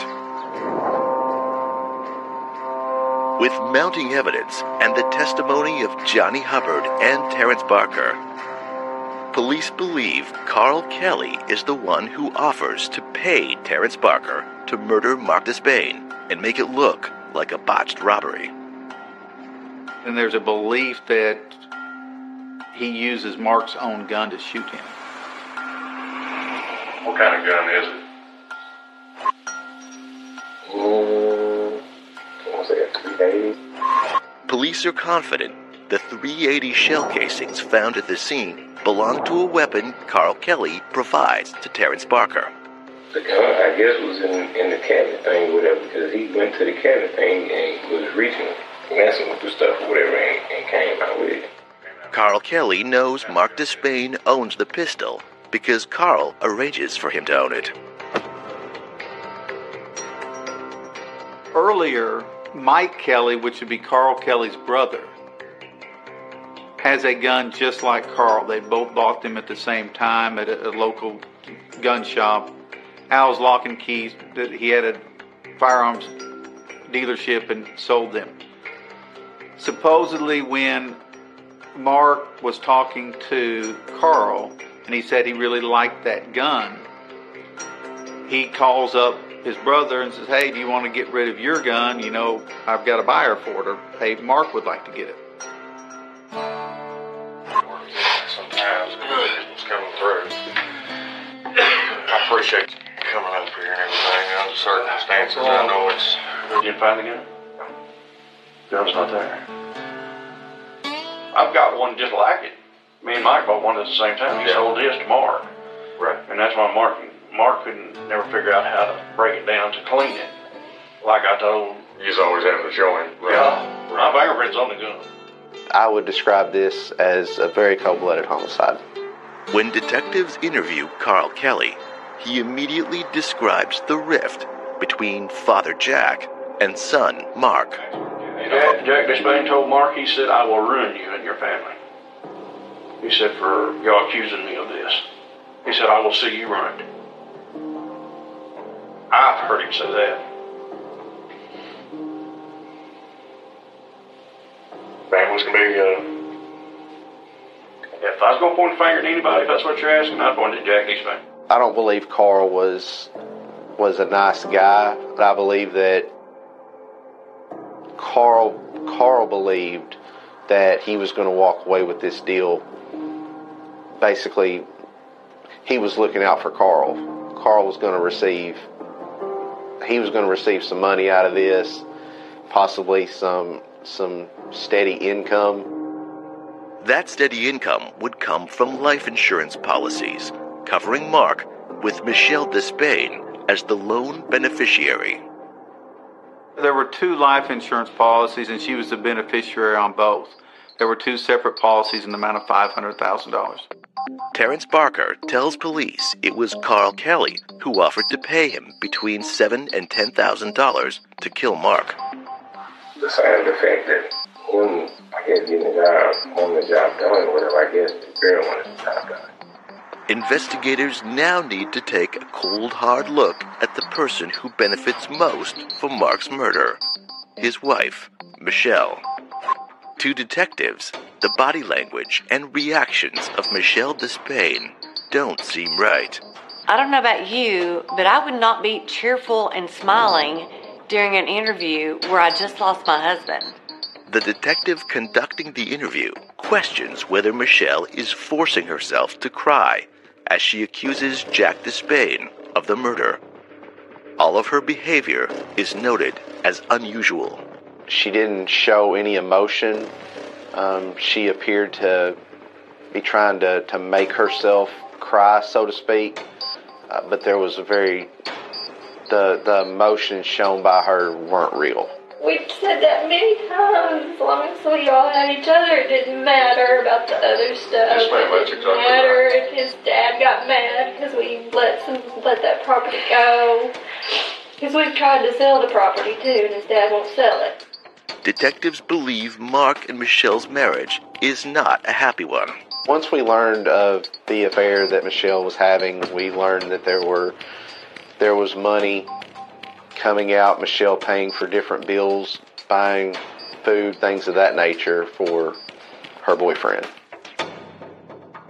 There were speculations about the affair, and so I personally have no doubt that he was aware of the affair, and maybe not necessarily going down the side of divorce at the moment, but I think at some point it was in his head to do that. A deteriorating marriage, financial troubles, and 2 large life insurance policies are plenty of motive for law enforcement to believe Michelle wants Mark dead.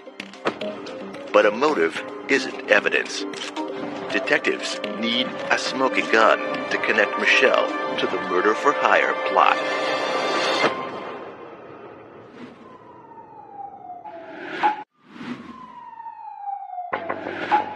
Two .380 automatic bullets enter Mark Despain's body, one in his side and another between his eyes.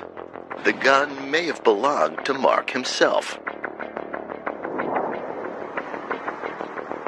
Another eyewitness would come forward, who claims that Carl Kelly approaches him on 2 separate occasions to shoot Mark between the eyes, including once just a week before Mark is killed. Despite Terrence Barker's testimony saying otherwise, ballistic testing on Mark's forehead confirms that he is shot, point blank, right between the eyes. Michelle Despain's father, Carl Kelly, puts the gun into the hands of a hired killer, Terrence Barker. Now, investigators need to find out if Carl Kelly is conspiring with Michelle Despain to kill her own husband. They establish a motive and they see suspicious behavior, but those things aren't evidence of Michelle's involvement. Michelle tells police she receives a call from Carl at around 3 o'clock, August 24th, to deal with unpaid gas bills. She says several homes have had the gas cut off, and she has to go home to retrieve bills and pay them. There is indeed a stack of unpaid bills in a bundle on the kitchen floor. But there's a note on the bills. Got extensions. Pay on or before September 3rd, 2011. She said she had to go home to pick up something, but it was also during the same time that school would have been letting out. So that led me to believe that she was needed to hurry up and get home to maybe keep the children from finding him. Not only did she pry him away for lunch, but in order to give the intruders a couple of more minutes, she also asked him to go get ice cream. August 31st, 2011. Police tell Michelle Despain they have arrested the suspected triggerman, Terrence Barker, and the man who drove him to the house, Johnny Hubbard. And they inform Michelle that they intend to arrest her father. My father? Yes, ma'am. Your father will be arrested for murder. I have all the information, all the evidence I need. Not Mark. No, ma'am. Your father, Carl Kelly, is responsible for setting this up, partly to have your husband killed. I don't believe that. I had the tenant call me this morning and tell me that. I did not believe it. Thought it was another rumor. It's not a rumor, Michelle. There's been rumors already that... I know. There's been thousands of rumors out there. Carl Kelly, not Jack Despain, is charged with capital murder.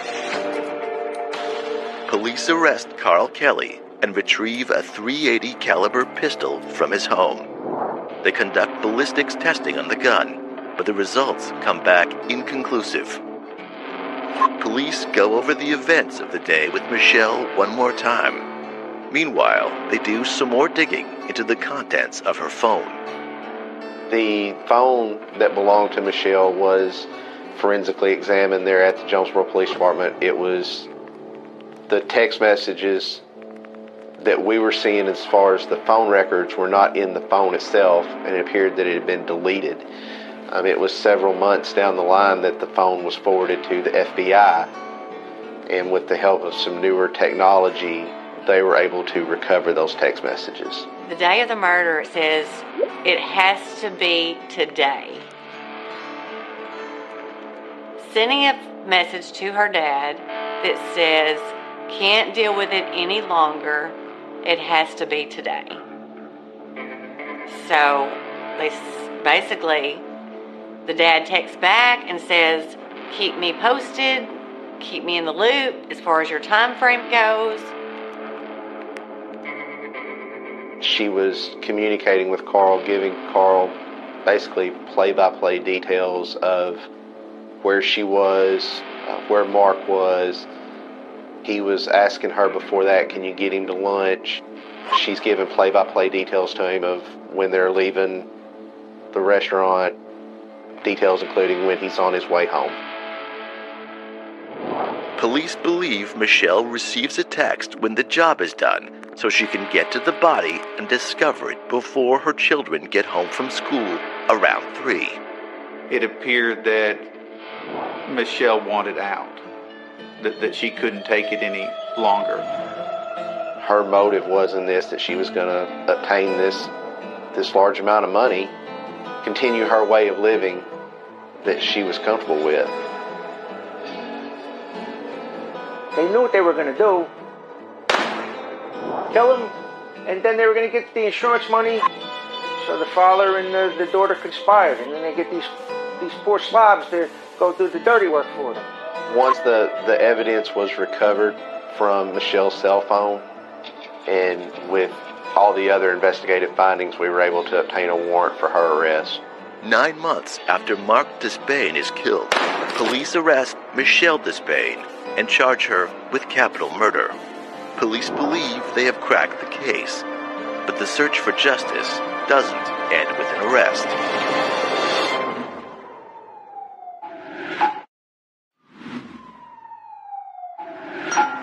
August 24th, 2011. Mark Despain is found murdered by his wife, Michelle.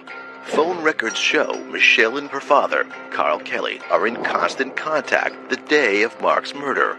Finally, Michelle is charged, and police can put together a complete timeline of what happened. With financial problems, a failing marriage, and an affair, law enforcement believes Michelle wants a way out. She enlists the help of her father, Carl Kelly. Carl threatens Johnny Hubbard with eviction unless he procures a hired killer for Carl. Johnny finds Terrence Barker to be the triggerman. On August 24th, Michelle texts Carl saying it has to be today. Carl contacts Hubbard to make the arrangement. Right before Mark did go home, they had met for lunch, and then we found that Mark and Michelle had went to a local frozen yogurt shop after their lunch. Meanwhile, Johnny Hubbard drives Terrence Barker to the Despain residence. Waiting for them there is Carl Kelly. He was there the whole time. He had met with Carl Kelly. He was supposed to receive a certain amount of money. He was taken to the house by Carl. Carl let him in through the garage. Terrence laid in wait inside the house in a laundry room.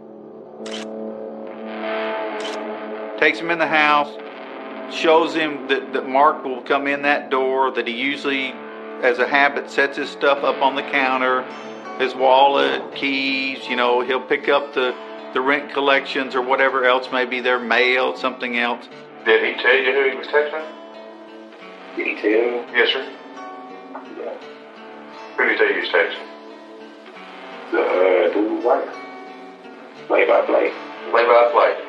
On what they were doing. Mark had one gunshot wound, I believe, to the left, maybe underarm area.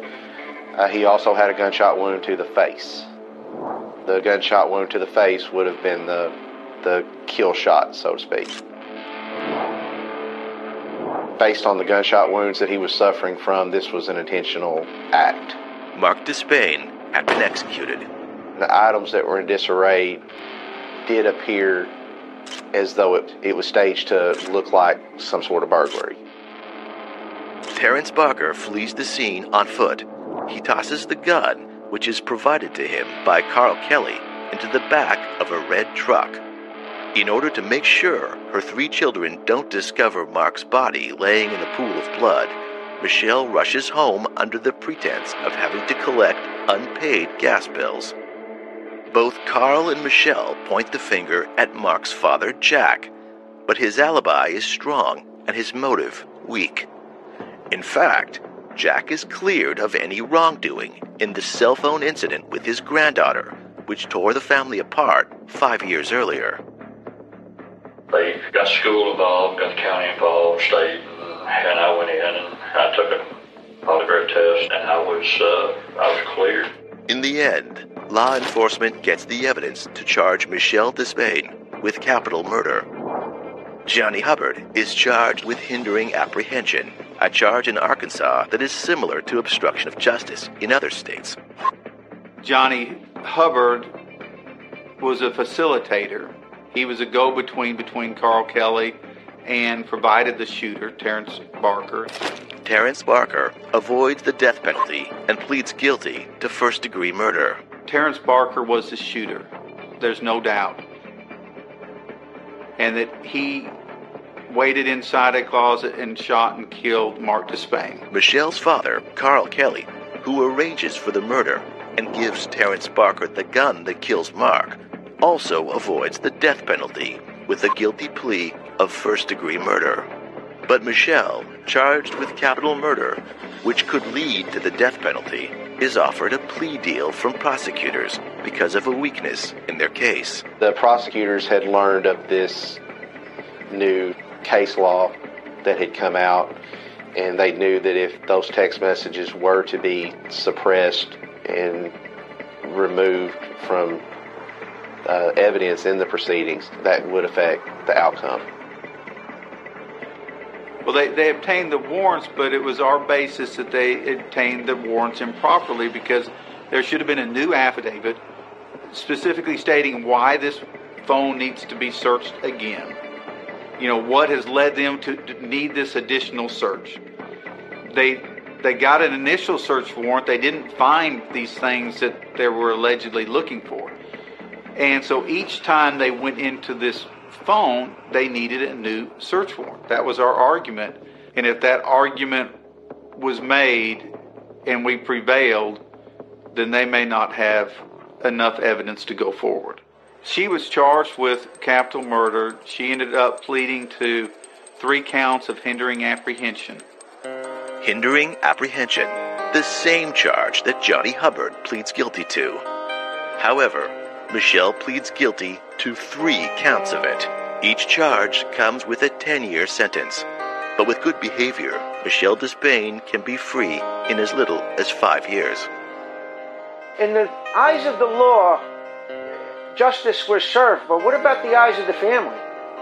Our blood starts boiling when we talk about the plea agreement, because we basically feel that she got away with murder. At the end of the day, she was arrested, and we did our job as law enforcement, and the prosecutors, they did their job the best that they could. Although she wasn't found guilty of murder, she didn't plead guilty to murder based on everything that we had at that time and what we were learning. That was a better outcome than her not ever being found guilty of anything.